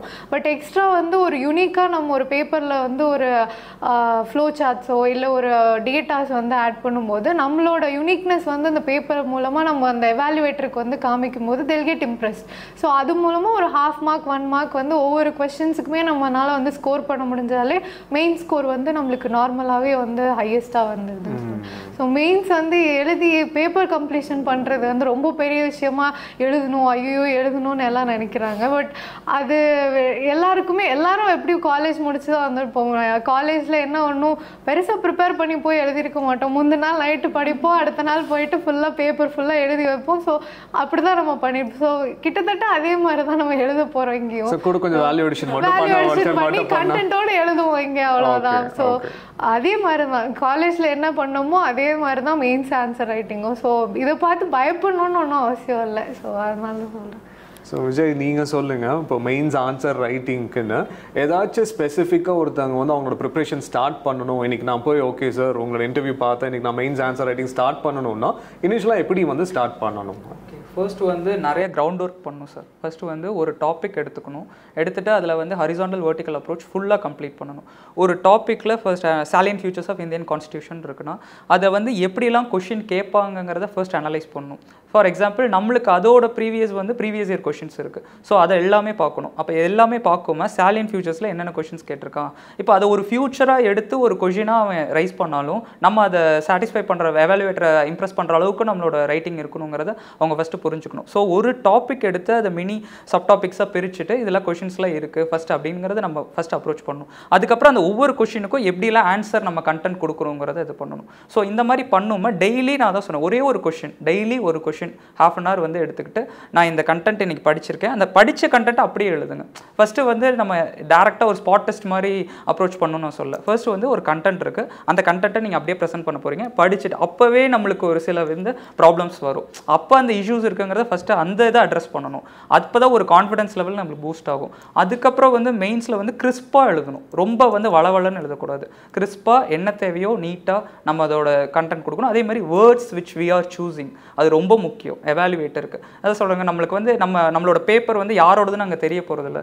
பட் ஒருத்தவரோட பேப்பர் இப்படி தான் இருக்குன்னா அவரோட பர்சனாலிட்டி அங்கே அவங்களுக்கு வந்து தெரிய போகுது. அப்போ அந்த பர்சனாலிட்டி எப்படிங்கிறது நம்மளோட the வேர்டு இருக்குது ரொம்ப முக்கியம். நம்ம ஒரு வார்த்தை வந்து தவறாக நம்ம சொல்லிட்டோம்னாவே அதோட இம்பாக்ட் ரொம்ப அதிகமாக இருக்கும். நம்ம சில விஷயங்களை வந்து சூஸிங் பிட்வீன் த வேர்ட்ஸ், நம்ம இந்த வேர்டுக்கு இந்த வேர்டு ரீப்ளேஸ் பண்ணலாம் அப்படிங்கிறதுக்கே நிறைய வேர்ட்ஸ் இருக்குது. நம்ம எந்த வேர்டு கரெக்டாக இங்கே ஆப்ட் ஆகும், எந்த வேர்டு சூஸ் பண்ண எவாலுவேட்டர் இம்ப்ரெஸ் ஆவார். ஸோ அந்த மாதிரி வேர்ட்ஸ்லாம் வந்து நம்ம கடைசி கண்டென்ட் வேல்யூடிஷன் லைக் மேப்ஸ் போடலாம், ஃப்ளோ சார்ட்ஸ் கொடுக்கலாம், கரண்ட் அஃபேர்ஸை வந்து ஒரு இன்ட்ரோடக்ஷனாக கொடுக்கலாம், ஒரு கன்க்ளூஷனாக கொடுக்கலாம். ஸோ இந்த மாதிரி இதெல்லாம் வேல்யூடிஷன் அதுக்கப்புறம் பண்ணணும். ஃபஸ்ட்டு பயப்பட வேணாம். ஏன்னா ஒரு மெயின்ஸுங்கிறது ஒரு மித் இல்லை, நம்ம எல்லாருமே கிளியர் பண்ணியிருக்கோம் நாங்களாம். ஏன்னா நாங்கள் செகண்ட் அட்டம்ப்டில் கிளியர் பண்ணிக்கோ, ஃபர்ஸ்ட் அட்டம்ப்டில் கிளியர் பண்ணவங்களும் இருக்காங்க. ஸோ அதனால் பயப்பட தேவையில்லை. ஃபஸ்ட்டு இந்த கிரவுண்ட் ஒர்க் நிறையா பண்ணணும். ஃபஸ்ட்டு அந்த இதை வந்து அவங்க வந்து ஹானஸ்ட்டாக பண்ணாலே அந்த இதோட இது வந்து ரிசல்ட்ஸ் அவங்களுக்கு அப்படியே கிடைக்கும். அவங்களுக்கு ஒரு கான்ஃபிடன்ஸ் பூஸ்ட் ஆகும். ஸோ அந்த இதை கண்டினியூஸாக பண்ணும். Perseverance is the key to success. ஏன்னா நாங்கள் எல்லாருமே நோட்ஸ் ப்ரிப்பேர் பண்ணதும் சரி, அந்த மெயின்ஸ் டெஸ்ட்டை அணுகுனதும் சரி, எல்லாமே வந்து பெர்செவரன்ஸ். நாங்கள் கண்டினியூஸாக we have put lot of efforts.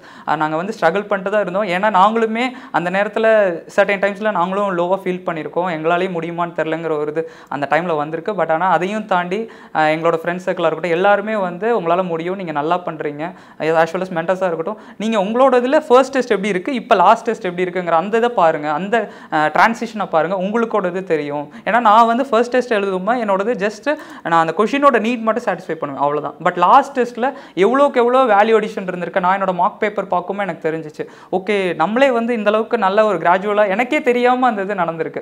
So certain times வந்து நீங்கள் ஆன்சர் ரைட்டிங் கொடுக்கும்போது அந்த வேல்யூ அடிஷன் என்ன சொல்கிறது, ஒரு ஃபீட்பேக் கொடுக்கும்போது நீங்கள் இந்த மாதிரி வேர்ட்ஸ்லாம் யூஸ் பண்ணியிருக்கீங்க, இட் வாஸ் ஸோ குட் அப்படின்னு நீங்களே சொல்லியிருக்கீங்க சார். லைக் சம்டைம்ஸ் வந்து பாலிட்டியில் இருக்குமா ஹானரபிள் சுப்ரீம் கோர்ட் ஜட்ஜ்மெண்ட்ஸ் நீங்கள் கொடுத்துருக்கீங்க. இந்த மாதிரி ஃபார் எக்ஸாம்பிள் இதெல்லாம் வந்து கேட்சியாக இருக்குது, எவாலுவேட்டர்ஸ் இம்ப்ரெஸ் பண்ணும். அந்த ஒரு ஹாஃப் மார்க் 1 மார்க் வந்து இன்க்ரீஸ் ஆகுமா, டோட்டலாக நம்மளோட ஒரு 3 பேப்பர்ஸில் 60 மார்க்ஸ் நம்மளுக்கு இதாகுமா, நம்ம அது வந்து எங்கேயோ டாப் ரேங்கரில் வரும்னு சொன்னீங்க. அதே மாதிரி நாங்கள் வந்திருக்கோம். சூப்பர் சூப்பர், ரொம்ப சந்தோஷம். சார் சொன்ன மாதிரி அவர் சொன்ன மாதிரியே வந்து அந்த சாய்ஸ் ஆஃப் வேர்ட்ஸ் வந்து ரொம்ப இம்பார்ட்டன்ட். பிகாஸ் ஒரு சென்டென்ஸ்ல சொல்ற விஷயத்த ஒரே வார்த்தையில கூட நம்ம சொல்லிடலாம். அதுக்கு வந்து கரண்ட் அஃபேர்ஸ் இப்போ நியூஸ் பேப்பர்ஸ் வந்து டெய்லி படிக்கும்போது அந்த வொக்காபுலரி வந்து ரொம்பவே இம்ப்ரூவ் ஆச்சு. இந்த எடிட்டோரியல்ஸ்ல எல்லாருமே வந்து அவங்க அனலைஸ் பண்ணி சொல்லும்போது அவங்களோட வொக்காபுலரி வந்து ரொம்ப நல்லா இருக்கும். பட் அதே வந்து நம்மளும் படிச்சுட்டே இருக்கும்போது will get that style of vocabulary. So அந்த மாதிரி ஒரு கொஸ்டினை வந்து நம்ம அனலைஸ் பண்ணி எழுதும்போது நம்மளோட வே ஆஃப் ரைட்டிங்கே வந்து ரொம்ப ஒரு மாதிரி லைட்டாக அது ஒரு மாதிரி மாதிரிடும். ஸோ ரொம்ப ஒரு அமெச்சூராக அதை வந்து இது பண்ணாமல் நம்ம கொஞ்சம் நீட்டாக வந்து எழுதுகிற மாதிரி இருக்கும். ஸோ அதுக்கு வந்து நியூஸ் பேப்பர்ஸ் படிச்சுட்டு இருந்தாங்க, டெய்லி ஃபாலோ பண்ணோனாலே நமக்கே தெரியாமல் அந்த வொக்காபுலரி ஸ்டைல் ஆஃப் ரைட்டிங் இது எல்லாமே வந்து நம்மளுக்கு ரொம்ப ஹெல்ப் பண்ணும். ஸோ ஆல்மோஸ்ட் அந்த ஒவ்வொரு சிலபஸில் இருக்க டாப்பிக்குக்கான கீவேர்ட்ஸ் வந்து நம்ம அப்டேட்டடாக வந்து இருக்கணும் அப்படின்னு சொல்கிறீங்க. சூப்பர். வர்ஷினி இப்போ அந்த ஃபெயிலியர் டாபிக் வந்து பேசிட்டாங்க. ஸோ நீங்கள் எப்படி உங்கள் ஃபெயிலியர்ஸை வந்து ஹேண்டில் பண்ணீங்க? கொஞ்சம் கஷ்டமாக தான் இருக்குங்க சார். ஆனால் நம்மளோட மோட்டிவ் என்ன, நம்ம சர்வீஸ் வாங்கணும். குரூப் 1 சர்வீஸ் வாங்கணும் போது நம்ம ஆட்டோமேட்டிக்காக நம்மளுக்கு இன்பில்ட்டாக வந்துடும். நான் பார்த்தீங்கன்னா இது 3rd மெயின்ஸுங்க சார். ஃபஸ்ட்டு 2 மெயின்ஸ் வந்து காமனாக படிப்பேன், அப்படி டம்ப் பண்ணிடுவேன். எப்படி கொடுக்கறது, எந்த மாதிரி ஸ்டார்டிங் பண்ணுறது அப்படிலாம் எனக்கு தெரியாது. ஆனால் இந்த மெயின்ஸ் வந்துட்டு இப்போ நம்ம ஒரு பாவர்ட்டின்னு எடுத்துட்டோம்னா அது என்னென்னலாம் படிக்கலாம். பாவர்ட்டியில் குளோபல் ஹங்கர் இண்டெக்ஸ் இருக்குது, மல்டி டைமென்ஷனல் பாவர்ட்டி இருக்குது. அந்த மாதிரி இண்டெக்ஸஸ் எல்லாம் நம்ம ஃபஸ்ட்டு கொடுக்கலாம். அப்புறம் மறுபடியும் பாவர்ட்டின்னு என்னென்னு கொடுக்கலாம், பாவர்ட்டிக்கு என்னென்ன கவர்மெண்ட் ஸ்டெப்ஸ் எடுத்திருக்கு, பாவர்ட்டி வந்தால் ஹியூமனுக்கு எப்படி அஃபெக்ட் ஆகும், சொசைட்டிக்கு எப்படி அஃபெக்ட் ஆகும், அந்த மாதிரி ஒரு டீட்டெயில்டாக படிக்கிற மாதிரி. முன்னாடி நோட்ஸ் எடுத்தெல்லாம் எப்படி இருக்குன்னா காமனாக பாவர்ட்டினா எப்படி இருக்கும், டைப்ஸ் ஆஃப் பாவர்ட்டி என்னென்ன இருக்கும், ஜென்ரலாக ஸ்கீம்ஸ் அப்படி தான் இருக்கும்.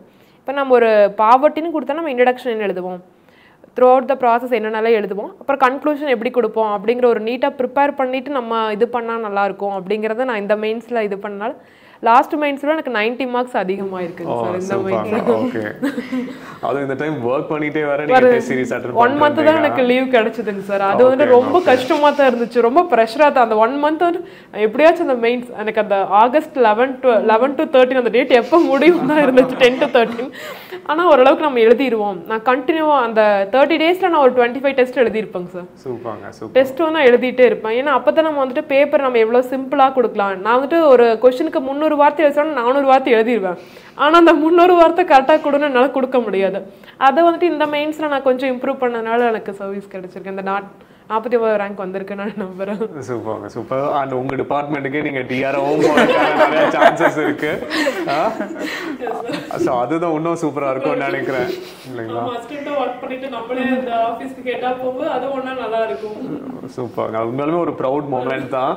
So thank you so much for that. And இப்போது இந்த மெயின்ஸில் வந்து பார்த்தீங்கன்னா எத்திக்ஸ் வந்து ஒரு டாப்பிக்காக இன்க்ளூட் பண்ணியிருக்காங்க. அண்ட் ஆல்ரெடி நீங்கள் யூபிஎஸ்சி ப்ரிப்பேர் பண்ணதுனால உங்களுக்கு அந்த எத்திக்ஸ் பற்றின ஒரு அவேர்னஸும் இருக்கும்.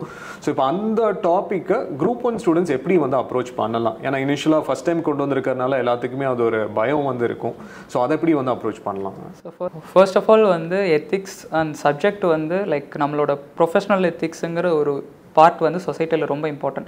அண்ட் எத்திக்ஸ் இன் அட்மினிஸ்ட்ரேஷனுங்கிறது ரொம்ப ரொம்ப இம்பார்ட்டன்ட். ஏன்னா வந்து இந்த எத்திக்கல் வேல்யூஸுங்கிறது ஒரு பர்சனுக்கு ரொம்ப தேவை. ஸோ அந்த வேல்யூஸ் என்னங்கிறது தான் நம்மளுக்கு வந்து ஃபர்ஸ்ட்டு வந்து டிஎன்பிஎஸ்சி இப்போ கொண்டு வர போகிறாங்க. லைக் ஒரு அட்மினிஸ்ட்ரேட்டராக நீங்கள் இருக்கீங்க, உங்களுக்கு இந்த வேல்யூஸ்லாம் நீங்கள் அட்மினிஸ்ட்ரேட்டராக வச்சுருக்கணும். அது என்ன இந்த மாதிரி ஒரு வேல்யூஸ் இருந்தால் இது வந்து ஒரு காமன் பீப்புளை ரீச் பண்ணுறதுக்கும் சரி, அவங்களுக்கு ஒரு பெனிஃபிஷியரியாக அவங்க இருக்குமோ இப்படிலாம் இந்த இதெல்லாம் தேவைப்படுதுங்கிறத சொல்கிறதுக்காக கொண்டு வந்திருக்காங்க. It is a welcome move. நான் வந்து இதை ஒரு வெல்கம் மூவாக பார்க்குறேன். Like UPSC owned questions, like அந்த கொஷின்ஸ் வந்து இங்கே எக்ஸ்பெக்ட் பண்ணலாமான்னு நிறைய பேர் என்கிட்ட கேட்டிருந்தாங்க.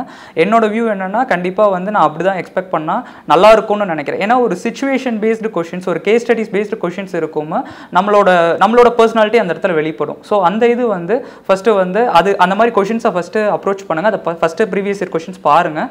அது வந்து இங்கே நான் எக்ஸ்பெக்ட் பண்ணலாம்னு நினைக்கிறேன். அண்ட் ஆல்சோ ஃபர்ஸ்ட் வந்து சில பேசிக் டேர்ம்ஸ் வந்து அதில் கொடுத்துருக்காங்க. அந்த பேசிக் டேர்ம்ஸோட மீனிங்கே நல்லா டிஃபர் ஆகும். லைக் ஹானஸ்டினா என்ன, இன்டெகிரிட்டினா என்ன, இதுக்கே நிறைய பேருக்கு ரெண்டு பேரும் ஒரே வேர்டு தானே என்ன அப்படிங்கிற மாதிரி இருக்கும். பட் ஆனால் அதோட வேல்யூ ஒவ்வொரு இதுக்கும் ஒவ்வொரு இது இருக்கும். சர்டைன் ஒரு டிஃப்ரென்ஸ் இருக்கும், ஒரு மைன்யூட் டிஃப்ரென்ஸ் இருக்கும். அதை ஃபஸ்ட்டு அண்டர்ஸ்டாண்ட் பண்ணுங்கள். ஸோ அதில் உள்ள கீ டேர்ம்ஸை வந்து ஃபஸ்ட்டு ஐடென்டிஃபை பண்ணி அதுக்கு ஒரு டெஃபினிஷன் மாதிரி ப்ரிப்பேர் பண்ணுங்கள். அது அப்படி இருக்குமா அந்த வேல்யூ என்கிட்ட இருக்கா, ஃபஸ்ட்டு அந்த வேல்யூ வந்து இருந்தால் தான் நான் ஒரு அட்மினிஸ்ட்ரேட்டர் ஆக முடியுமா? ஸோ அந்த மாதிரி வேல்யூவை இது வரைக்கும் இல்லைனாலும் இதுக்கப்புறம் வளர்த்துக்குங்க. நீங்கள் ஒரு சர்வீஸ்க்கு வரப்போகிறீங்க, அதை தான் டிஎன்பிசி வந்து சொல்ல வராங்கன்னு எனக்கு தோணுது. ஸோ அதுக்கு தகுந்த மாதிரி அலைன் பண்ணுங்கள். அண்ட் ஆல்சோ எல்லா அகாடமிஸும் வந்து சப்போர்ட் பண்ணுவாங்க கண்டிப்பாக. ஏன்னா மென்டர்ஸ் இருக்காங்க, அதுக்கான வெல் ட்ரைன்டு ஃபேக்கல்ட்டிஸ் இருக்காங்க. ஸோ அவங்க கண்டிப்பாக அதுக்கு அப்ரோச் பண்ணுவாங்க. அதனால நீங்கள் அதை வந்து பயப்பட வேணாம். ஃபஸ்ட்டு ஜஸ்ட் பேசிக்காக வந்து ஃபஸ்ட் பாருங்கள், அந்த சிலபஸை நல்லா ஒரு கிராஸ் பண்ணிக்கோங்க அப்படின்னு சொல்கிறேங்க. எத்திக்ஸ் மட்டும் இல்லாமல் மெயின்ஸே வந்து நம்மளுக்கு இருக்க கைடு வந்து ஆக்சுவலி சிலபஸ் தான்.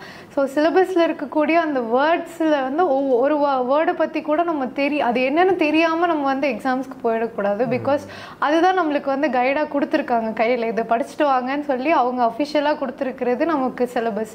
ஸோ அந்த சிலபஸில் இருக்கக்கூடிய ஒவ்வொரு வேர்ட்ஸை பற்றின ஒரு பேசிக் ஐடியா அண்ட் அதை வச்சு நம்ம எப்படி வந்து இப்போ எத்திக்ஸ்னால் அட்மினிஸ்ட்ரேஷனில் நம்ம எப்படி அதை யூஸ் பண்ண முடியும் அப்படிங்கிற மாதிரியான ஒரு பேசிக் ஐடியாவோட நம்ம போனாலே ஓரளவுக்கு ஹெல்ப்ஃபுல்லாக இருக்கும்னு நான் நினைக்கிறேன். ஓகேங்க. ஸோ அண்ட் ஃபைனலாக தேர்ட் ஸ்டேஜ் இன்டர்வியூ எப்படி இருந்தது? லைக் அந்த டே பற்றி நீ கொஞ்சம் சொல்ல முடியுமா? எல்லாத்துக்கும் அந்த ஒரு இது இருக்குது, எத்தனை பேர் பேனலில் இருப்பாங்க, ஸோ நம்ம எந்த பேனலுக்கும் போவோம், எவ்வளோ நேரம் கொஸ்டின்ஸ் இருக்கும், இதுவும் காமனாக எல்லாருமே டிஎன்பிஎஸ்சி ப்ரிப்பரேஷனில் கேட்குற ஒரு இது. ஸோ உங்கள் எக்ஸ்பீரியன்ஸை பற்றி ஷேர் பண்ண முடியுமா சுபாஷினி? அதாவது என்னென்னா நம்ம மார்க் அட்டன் பண்ணியிருப்போம். மார்க்கில் வந்துட்டு என்னென்னா நம்மளுக்கு நிறைய கொஷின்ஸ் தெரியாத கொஷின்ஸ் கேட்டிருப்பாங்க. ஆனாலும் நம்ம அந்த ஸ்மைலிங் ஃபேஸாக நம்மளோட வந்துட்டு ஆட்டிடியூட் வந்துட்டு நம்மளுக்கு அப்படியே இருக்கணும். நம்ம எது வந்தாலும் அப்ரோச் பண்ணுற மாதிரி இருக்கணும். ஏன்னா எல்லாத்துக்கும் எல்லாம் தெரிஞ்சிடாது, அப்படி இருந்திருக்கும். ஆனால் மார்க்கில் கேட்ட கொஷின் எனக்கு எதுவுமே இன்டர்வியூவில் கேட்கல. ஆனாலும் நான் என்ன பண்ணணும், சரி நம்மளுக்கு தெரியுது அப்படின்னு, அதாவது சமாளிக்க முடியுங்கிற கொஷனுக்கு மட்டும் நம்ம சமாளிக்கணும். ஒரு சுச்சுவேஷன் பேஸு கேட்கணும், இந்த மாதிரிலாம் இருக்கலாங்கன்னு சொல்லலாம், சரி அப்படி பண்ணலாம். சுத்தமாக நம்மளுக்கு ஐடியா இல்லாத பட்சத்தில் இல்லை சாரி சார் தெரில நான் கற்றுக்குறேன் அப்படிங்கிற மாதிரி நம்ம சொல்லி அதை மூவ் ஆன் ஆகிறதா எனக்கு பெஸ்ட்டுன்னு தோணுது. நம்ம என்ன கேட்டாலும் நம்ம வந்துட்டு ஸ்மைலிங் ஃபேஸாக, அதாவது நம்மளோட டவுன் ஆகிடக்கூடாது, ரொம்ப அப்செட் ஆகிட்டு நான் வந்துட்டு ரொம்ப நர்வஸ் ஆகிடக்கூடாது, கான்ஃபிடென்ட்டாக இருக்கணும். கான்ஃபிடென்ட்டாக இருந்தால் நல்லா அப்ரோச் பண்ணலாம். ஏன்னா எனக்கு இந்த இன்டர்வியூவில் கேட்ட கொஷனில் 70% ஆன்சர் தெரியல, 20% தெரிஞ்சு. நான் வெளியே வரும்போது ரொம்ப முடிஞ்சு நம்ம 45 தான் வாங்க போகிறோம்னு நினச்சி தான் வந்தோம். ஆனால் செகண்ட் ஸ்லாப் கொடுத்துட்டாங்க. நம்ம ஸ்மைலிங் ஃபேஸாக நம்ம கான்ஃபிடென்ட்டாக ஆன்சர் பண்ணணும். நம்மளோட அப்ரோச் எப்படி இருக்குன்னு சொல்லணும். நம்ம வந்துட்டு நம்ம இப்படியெல்லாம் இருக்கும், நம்மளோட இதை வந்துட்டு நம்மளோட கேரக்டரை வந்து நம்ம மாற்றிக்கூடாது. நம்மளோட கேரக்டர் குட் கேரக்டர் தான், அதை வந்துட்டு அவங்களுக்கு வந்துட்டு எக்ஸ்பிரஸ் பண்ணால் ஓகேவா இருக்கும். ஒரிஜினலாக இருக்கணும். நம்ம வந்துட்டு ஃபேக்காக இருக்கக்கூடாது. இப்படியெல்லாம் பண்ணுவோம் அப்படின்னா தெரிஞ்சிடும். எப்படி தெரிஞ்சிடும்? 4 பேர் இருந்தாங்க சார் என்னோட போர்டில், பேனலில் 4 பேர் இருந்தாங்க. ஓகே. ஃபர்ஸ்ட் ஆஃப் ஆல் வந்து நம்மளோட லைக் ஒரு ப்ரிலிம்ஸ் கிளியர் பண்ணி மெயின்ஸ் கிளியர் பண்ணி வராங்கன்னா அவங்களுக்கு அந்த நாலேஜ் இருக்குங்கிறது ஃபஸ்ட்டு அந்த போர்டுக்கு தெரியும். ஸோ அந்த நெக்ஸ்ட் ஸ்டெப்பு அவங்களோடது என்னென்னா பர்சனாலிட்டி டெஸ்ட். அப்போ நம்மளுக்கு பர்சனலாக அவங்களோட சிஸ்டம் எப்படி இருக்கா, அவங்களோட பிஹேவியர் எப்படி, லைக் அவங்களோட சில விஷயங்களை வந்து அவங்க எப்படி கன்வே பண்ணுறாங்க, ஒரு அட்மினிஸ்ட்ரேட்டராக இருக்கிறதுக்கு அவங்களுக்கு அந்த குவாலிட்டிஸ் இருக்கான்னு they are going to check it. So அதில் வந்து பேசிக்காக நான் அதில் ஸ்டிக் பண்ணிக்கிட்டேன். இதை தான் அவங்க பண்ண போகிறாங்க, போர்டு இதுதான் எக்ஸ்பெக்ட் பண்ணுறாங்க. ஸோ அதுக்கு தகுந்த மாதிரி எனக்கு விஷ்ணு சார் வந்து ரொம்ப கரெக்டாக எனக்கு தேவையான வார்த்தைகள் நீங்கள் யூஸ் பண்ணணும், தேவையான விஷயங்களை வேல்யூஸை நீங்கள் கற்றுக்கணும், இதுதான் நீங்கள் அங்கே அப்ளை பண்ண போகிறீங்க. ஸோ பீக் சில் எல்லாமே அவர் எனக்கு சொல்லி தந்தார். எனக்கு ரொம்ப ஹெல்ப்ஃபுல்லாக இருந்துச்சு. ஏன்னா ஃபர்ஸ்ட் இன்டர்வியூ நான் இங்கே அட்டன் பண்ணேன். அது எனக்கு நான் கடைசியில் சென்னையில் ஒரு இன்டர்வியூ அட்டன் பண்ணும்போது எனக்கு அதோட டிராஸ்டிக் லெவல் அந்த சேஞ்ச் வந்து எனக்கு கான்ஃபிடன்ஸ்னாலும் சரி, என்னோட ஒரு கொஷின் கேட்டால் எப்படி அப்ரோச் பண்ணுறதுனாலும் சரி, எல்லாமே எனக்கு அது ரொம்ப மாறி இருந்துச்சு. அது ஒரு சில விஷயங்கள் வந்து போர்டில் நல்லாவே அவங்க கேட்டு பொலைட்டாக நம்ம எப்படி இது பண்ணுறோம். லைக் ஃபார் எக்ஸாம்பிள் இப்போ எனக்கு தெரியலனாலும் ஒரு ஒப்பீனியன் பேஸ் கேட்குறனாலும் ஒரு words ஆரம்பிக்குமோ like sir in my humble opinion இந்த மாதிரி ஆரம்பிக்குமோ அவங்களோட அப்ரோச் வந்து சரி ஓகே ஒரு அட்மினிஸ்ட்ரேட்டராக அவரோட குவாலிட்டி இந்த மாதிரி இருக்குது. ஸோ இந்த மாதிரி sir with my little knowledge நான் அது மாதிரி அப்ரோச் பண்ணுறேன் சார், இந்த மாதிரி நான் sir I permitted to make a guess அந்த மாதிரி கேட்கும்போது சில வேர்ட்ஸ்லேயே அவங்க இம்ப்ரெஸ் ஆவாங்க. சரி ஓகே உங்களுக்கு இந்த குவாலிட்டிஸ் இருக்குது, இந்த பொலைட்னஸ் இருக்குது, இவங்க பீப்புளை இப்படி தான் அப்ரோச் பண்ணுவாங்க, அந்த ஒரு ஸ்கீம்ஸ் எப்படி இம்ப்ளிமெண்ட் பண்ணுவாங்க, ஒரு பெனிஃபிஷரிஸ் எப்படி அணுகுவாங்க. ஸோ அந்த மாதிரி ஒரு வேல்யூஸ் வந்து அவங்களுக்கு தெரிஞ்சிடும். ஸோ அதுலேயே அவங்க வந்து நாலேஜ் அங்கே டெஸ்ட் பண்ண போகிறதில்ல, like personality, pure personality. So அதில் வந்து நீங்கள் ஒரிஜினாலிட்டியாக இருக்கணும். நோ அந்த ஃபேக்குங்கிற அந்த வார்த்தைக்கு அங்கே இடமே இல்லை. ஏன்னா ஒரு கொஷினில் நீங்கள் ஃபேக்காக நடிக்கலாம், செகண்ட் தேர்ட் கொஷின்ஸ் அவங்க ஸ்ப்ளிட் பண்ணி ஷூட் அவுட் பண்ணுவோம், நீங்கள் கண்டிப்பாக உங்களோட ஒரிஜினல் பர்சனாலிட்டி வெளியில் வந்துடும். ஸோ அதனால் நான் வந்து எந்த இதுவுமே ஃபேக்னஸ் நாங்கள் இது பண்ணல, ஒரிஜினலாக இருந்தேன். I got a second slab and I was very good. And இப்போ நீங்கள் வந்து பார்த்தீங்கன்னா like how was Shankar supporting உங்களோட prelims mains and interviewல because உங்களை நாங்க அந்த கோவிட் பேட்ச்ல வந்து உங்களை வந்து பார்த்தோம். TNPSC ன்னு ஆரம்பிச்சதுல இருந்தே சங்கரோட மட்டும் தான் ஸ்டிக் ஆன் பண்ணிட்டு இருக்கேன். First of all like prelims அந்த கிளாसेस போட்டதும் சரி, அடுத்து group 2க்கு ஒரு test batch, prelims test batch, mains test batch, அதுக்கப்புறம் மாக் இன்டர்வியூ அண்ட் அடுத்தும் group 1க்கும் prelims test batch, mains test batch எல்லாத்துக்குமே வந்து நான் இங்கேயே தான் வந்து ஃபுல் அண்ட் ஃபுல் கோயம்புத்தூர் சங்கரோடையே தான் நான் அஃபிலியேட் ஆகியிருந்திருக்கேன். ஸோ அந்த ஸ்டாண்டர்ட் ஆஃப் கொஸ்டின்ஸ் வந்து எனக்கு ரொம்பவே யூஸ்ஃபுல்லாக இருந்துச்சு. இப்போ ப்ரிலிம்ஸ் பொறுத்த வரைக்கும் நான் ஒரு அனலைஸ் பண்ண வரைக்குமே ஒரு சங்கரில் வந்து கொடுக்குற அந்த ஸ்டாண்டர்ட் ஆஃப் கொஸ்டின்ஸ் நான் சொன்ன மாதிரி அங்கே போய் எப்படி தெரியாத கொஸ்டின்ஸை தான் நம்ம வந்து கிளிக் பண்ண போகிறோம். ஸோ அது வந்து இங்கேயே வந்து நம்மளை அதுக்கு வந்து ரொம்ப ட்ரெயின் பண்ணி நம்மளை வந்து அனுப்புகிற மாதிரி இருந்துச்சு. ஸோ ஒவ்வொரு கொஸ்டின்ஸுமே புதுசாக வந்து நம்ம அதே மாடலில் ஒரு கொஸ்டின் நம்ம வரும்போது இதை நம்ம ஆல்ரெடி பண்ணியிருக்கோம். ஸோ அந்த ஒரு கான்ஃபிடன்ஸ் வந்து எனக்கு இருந்துச்சு. சரி ஓகே நம்ம வந்து கிளியர் பண்ணிடலாம். அந்த ஒரு ப்ரிலிம்ஸ் போகிறதுக்கு முன்னாடி ஒரு கான்ஃபிடன்ஸ் வேணும். மெயின்ஸ் எதுக்கு போகிறதுக்கு முன்னாடியுமே நம்ம ஒரு அந்த நம்ம படிச்சிருக்கோம், நம்மளால முடியும் அப்படின்ற அந்த ஒரு செல்ஃப் பிலீஃப் வந்து வேணும். ஸோ அதுக்கு வந்து எனக்கு இங்கே பண்ண எல்லா டெஸ்ட் பேட்சஸுமே வந்து அந்த ஒரு கான்ஃபிடன்ஸ் வந்து எனக்கு பேசிக்காக கொடுத்து தான் வந்து அனுப்பிச்சு. ஸோ அது ரொம்ப பெரிய ரோல் வந்து ப்ளே பண்ணியிருக்கீங்க. தேங்க்யூ. அண்ட் சுபாஷினி நீங்களும் 2018 இருந்து இருக்கீங்க. ஸோ உங்களோட வியூஸ் மோட்டிவேட் பண்றதாகட்டும், நீங்களாகட்டும், யாஸ்மின் ஆகட்டும், எங்களோட ஒன்றும் டச்லேயே தான் இருப்பீங்க. எதுனாலும் எப்படி பண்ணீங்க எப்படி கேட்டே இருப்பீங்க சார். இந்த டைம் மெயின்ஸ் டெஸ்ட் பேட்ச் ஆகட்டும், விஷ்ணு சார் ஆகட்டும், நீங்களாகட்டும், அப்புறம் பொன்னுசாமி சார் ஆகட்டும், நிறைய பேர் வந்துட்டு இப்படியெல்லாம் கொடுக்கலாம், இந்த மாதிரி கொடுக்கலாம், இந்த மாதிரி ரிப்போர்ட்ஸ் கொடுக்கலாம், இப்படி நீங்கள் வந்துட்டு வேர்ட்ஸை கம்மி பண்ணுங்க. நான் என்ன பண்ணோம், பேப்பர் ஃபுல்லாக இருக்கும். ஆனால் எப்படி நம்ம அதை கட் பண்ணுறதா என்ன ஒரு ஐடியா இல்லை. ஆனால் இந்த மாதிரிலாம் கொடுத்ததுனால என்னால் இந்த டைம் கிளியர் பண்ண முடிஞ்சுங்க சார். குரூப் 1 ப்ரிப்பரேஷனில் நான் விஷ்ணு சாருக்கும் அந்த 2 பேருமே ரொம்ப பெரிய ரோல் வந்து ப்ளே பண்ணியிருக்காங்க. அவர் வந்து என்ன இன்புட் கொடுத்தாங்களோ அது ரொம்பவே நல்லா ஹெல்ப்ஃபுல்லாக இருந்தது. விஷ்ணு சார் வந்து சொன்ன மாதிரி அந்த 1-on-1 செஷனில் வந்து கரெக்டாக சொன்னார். அவர் இதுதான் வேணும் உனக்கு, இது வந்து காமாக போங்க, அதெல்லாம் பார்த்துக்கலாம், அந்த மாதிரி என்ன தேவையோ அதை கரெக்டாக வந்து எடுத்து சொன்னாங்க. ஸோ அது வந்து ரொம்பவே யூஸ்ஃபுல்லாக இருந்துச்சு எங்களுக்கு அந்த ப்ரிப்பரேஷன் ஃபுல்லாகவே. ஆக்சுவலி ஓகே, இங்கேயும் வந்து பார்த்தீங்கன்னா ஆக்சுவலி நீங்கள் சொன்ன மாதிரி தான் அந்த மென்டோஸோட ரோல் தான் வந்து ரொம்ப ரொம்ப இம்பார்ட்டன்ட். இப்போ நான் ஜாப் போறேன்னு சொல்லிட்டுங்க சார், அவங்க கொடுக்குற டைம்னால என்னால் வந்துட்டு ஃபீட்பேக் அட்டன் பண்ண முடியாது. ஆனால் அவங்க நைட்டு 8 மணினாலும் 9 மணினாலும் நம்மளோட ஃப்ளெக்சிபிலிட்டி, நம்மளுக்கு கன்வீனியன்ஸ் வந்து ஒரு ரோட்டில் போயிட்டுருக்கேன். அந்த டைமில் விஷ்ணு சார் எனக்கு கால் பண்ணி முடியுமா அப்படின்னாரு. சார் நான் ஒரு 5 minutes எடுத்துக்கிறேன் சார் அப்படின்னு சொல்லிட்டு ஒரு இடத்துல நான் உட்காந்துட்டு கம்ஃபர்டபுள் ஆகிட்டு சார் வந்து இந்த மாதிரி சொல்கிறேன்.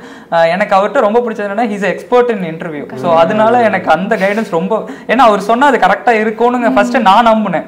ஸோ அதை நான் அப்படியே இம்ப்ளிமெண்ட் பண்ணேன். எனக்கு நல்ல ஒரு ரிசல்ட் கிடைச்சிருக்கு. ரொம்ப ஹாப்பிங்க இது பற்றி. பிகாஸ் நாங்களும் எங்கள் மென்டோர்ஸ் யார் இருக்காங்கன்னா பழைய ஸ்டூடெண்ட்ஸ் தான் எங்களோட மென்டோர்ஸாகவும் இருக்காங்க. So those who failed failure got success. So அந்த இதனால மென்டோர் ரோல் வந்தாங்க. மென்டோர் ஆனதுக்கப்புறம் அவங்களும் சக்ஸஸ் ஆயிடுறாங்க. ஸோ இப்போ அதான் சொல்லிட்டு இருந்தாங்க, விஷ்ணுக்காக என்டர் அகாடமி பே பண்ணிருந்தோம், சர்வீஸ் வாங்கிடணும்னா இன்னைக்கு இன்டெலிஜென்ஸ் டிபார்ட்மெண்ட்ல இருக்காங்க. ஸோ ரொம்ப ஹாப்பியா இருக்கு. விஷ்ணுவையும் இன்னைக்கு வர சொல்லியிருக்கோம், வரேன்னு சொல்லியிருக்காரு. ஸோ கண்டிப்பா. So thank you once again for joining us today. And ஃபைனலாக உங்களோட மெசேஜ் என்ன ஆஸ்பிரன்ஸ்க்கு? இந்த எக்ஸாம் எப்படி வந்து அவங்க வந்து பார்க்கணும், இதில் சக்சீட் ஆகணும்னா ஒவ்வொருத்தருக்கும் இப்போ நீங்கள் எல்லாரும் ஒரு நம்பிக்கையாக வந்து இருக்கீங்க, இதை அவங்களோட ப்ரிப்பரேஷனில் எப்படி இம்ப்ளிமெண்ட் பண்ணி அவங்களும் வந்து ஃபைனலிஸ்ட்டில் அவங்க பேர் வரணும்னா என்ன பண்ணணும், உங்களோட வியூஸ்? ஃபர்ஸ்ட் ஆஃப் ஆல் வந்து பிலீவ் இன் யுவர் செல்ஃப், அதான் நான் சொல்லுவேன். பிகாஸ் முதல் நம்ம ஒரு நம்பிக்கைன்றது மற்றவங்க நம்மளை சொல்கிறாங்களோ இல்லையோ எல்லா நேரமும் எல்லாரும் மோட்டிவேட் பண்ணிகிட்டே இருக்க மாட்டாங்க. சம்டைம்ஸ் நம்ம தான் நம்மளுக்குன்னு இருப்போம் at the end of the day. So self motivation தான் வந்து best motivation. So self motivate பண்ணிக்கோங்க. அண்ட் அதுக்குன்னு வந்து இப்போ படிக்கணும் அப்படின்னா லைக் ஒரு நாளைக்கு 12 hours 14 hours வந்து படிக்கணுமா, அந்த ஒரு 20 hours நான் வந்து படிக்கணும், அந்த மாதிரி ரொம்ப உங்களே வந்து ஸ்ட்ரெஸ் பண்ணிக்காதீங்க. இந்த ஒரு ப்ராசஸை வந்து லைட்டாக எடுத்துக்கிட்டு நம்ம அதையே என்ஜாய் பண்ணி நீங்களும் பண்ணுங்கள். உங்களுக்குன்னே சின்ன சின்ன ஒரு ரிவார்ட்ஸ் வந்து கொடுத்துக்கலாம். இப்போ ஒரு வெளியே போய் சாப்பிட்றதாகட்டும், இல்லை நான் இதை முடிச்சுட்டு நான் இதை வந்து ஒரு படம் போய் பார்ப்பேன் அப்படிங்கிற மாதிரி அந்த ஒரு ரிவார்ட்ஸ் வந்து ஒரு எண்ட் ஆஃப் த வீக் வந்து நான் இதை கம்ப்ளீட் பண்ணிட்டு இதை நான் பண்ணுறேன் அப்படிங்கிற மாதிரி நீங்கள் அந்த ஒரு ப்ராசஸையே வந்து நீங்களே என்ஜாய் பண்ணீங்க அப்படின்னா அந்த ஒரு ஸ்ட்ரெஸ் இல்லாமல் ஒரு பேர்டன் இல்லாமல் நம்மளால் வந்து கொண்டு போக முடியும். ஸோ ரொம்ப ஸ்ட்ரெஸ் பண்ணி நம்மளை வந்து அந்த ஸ்ட்ரெஸ் பண்ணோன்னாலே நம்மளோட ப்ரிப்பரேஷன் எங்கேயாவது ஒரு இடத்துல அதுவும் வந்து நம்மளை பாதிக்கும். ஸோ ரொம்ப லைட்டாக ஹாப்பியாக இந்த ஒரு வந்து என்ஜாய் பண்ணி கொண்டு போனீங்கன்னா நல்ல திரும்பி பார்த்தா நம்மளோட ப்ரிப்பரேஷன் ரொம்ப ஸ்ட்ரெஸ்ஃபுல்லாக இருந்துச்சு அப்படி இல்லாமல் கொஞ்சம் நம்மளும் வந்து என்ஜாய் பண்ணியிருக்கோம் அப்படின்ற மாதிரி இருக்கும். ஸோ என்ஜாய் பண்ணி பண்ணுங்க அப்படின்னு தான் சொல்லுவேன்.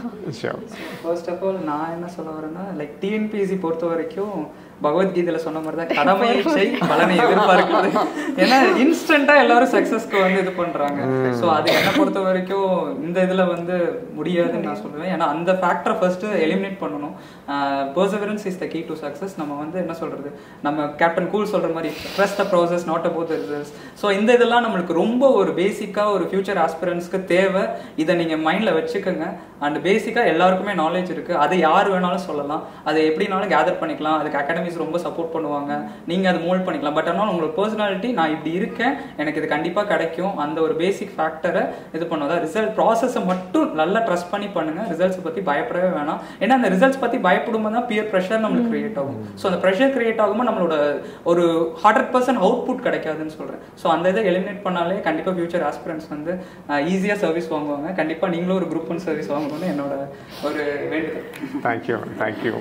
என்னை பொறுத்தளவுக்கு ஃபெயிலியரை பார்த்து பயப்பட வேண்டாம். இப்போ நம்ம வந்து கீப் ஆன் ட்ரைங் தான். நம்ம வந்து கடைசி வரைக்கும் நம்ம கோல் அச்சீவ் பண்ணுற வரைக்கும் ட்ரை பண்ணிகிட்டே இருக்கணும். அப்புறம் நம்ம கூட இருக்கிறவங்க வந்து பாசிட்டிவாக மோட்டிவேட் பண்ணுறவங்கள வச்சுக்கணும். இப்போ ஒருத்தர் வந்து நீ படிக்காத கிடைக்காது அப்படின்னு சொல்கிறவங்க கூட நம்ம பேசுகிறதாகட்டும் டச் வந்துட்டு கம்மியாக வச்சுக்கோங்க. ஏன்னா அப்போ தான் உங்களுக்கு ஒரு பாசிட்டிவ் வைப்ரேஷன் இருக்கும்.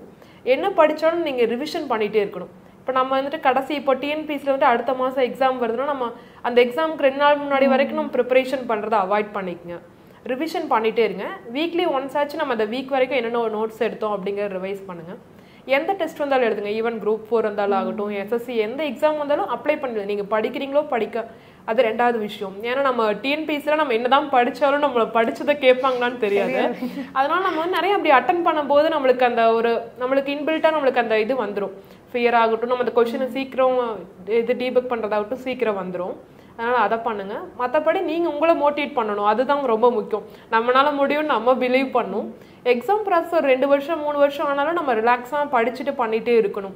எக்ஸாம் ப்ராசஸ் 2 வருஷம் ஆயிரும் நம்மளுக்கு கிடைக்காது அப்படிங்கிறத தாட் வேண்டாம். நம்ம ரிலாக்ஸாக ஸ்டேயாக பண்ணிகிட்டே இருந்தாலும் நம்மளுக்கு கிடைச்சிரும்.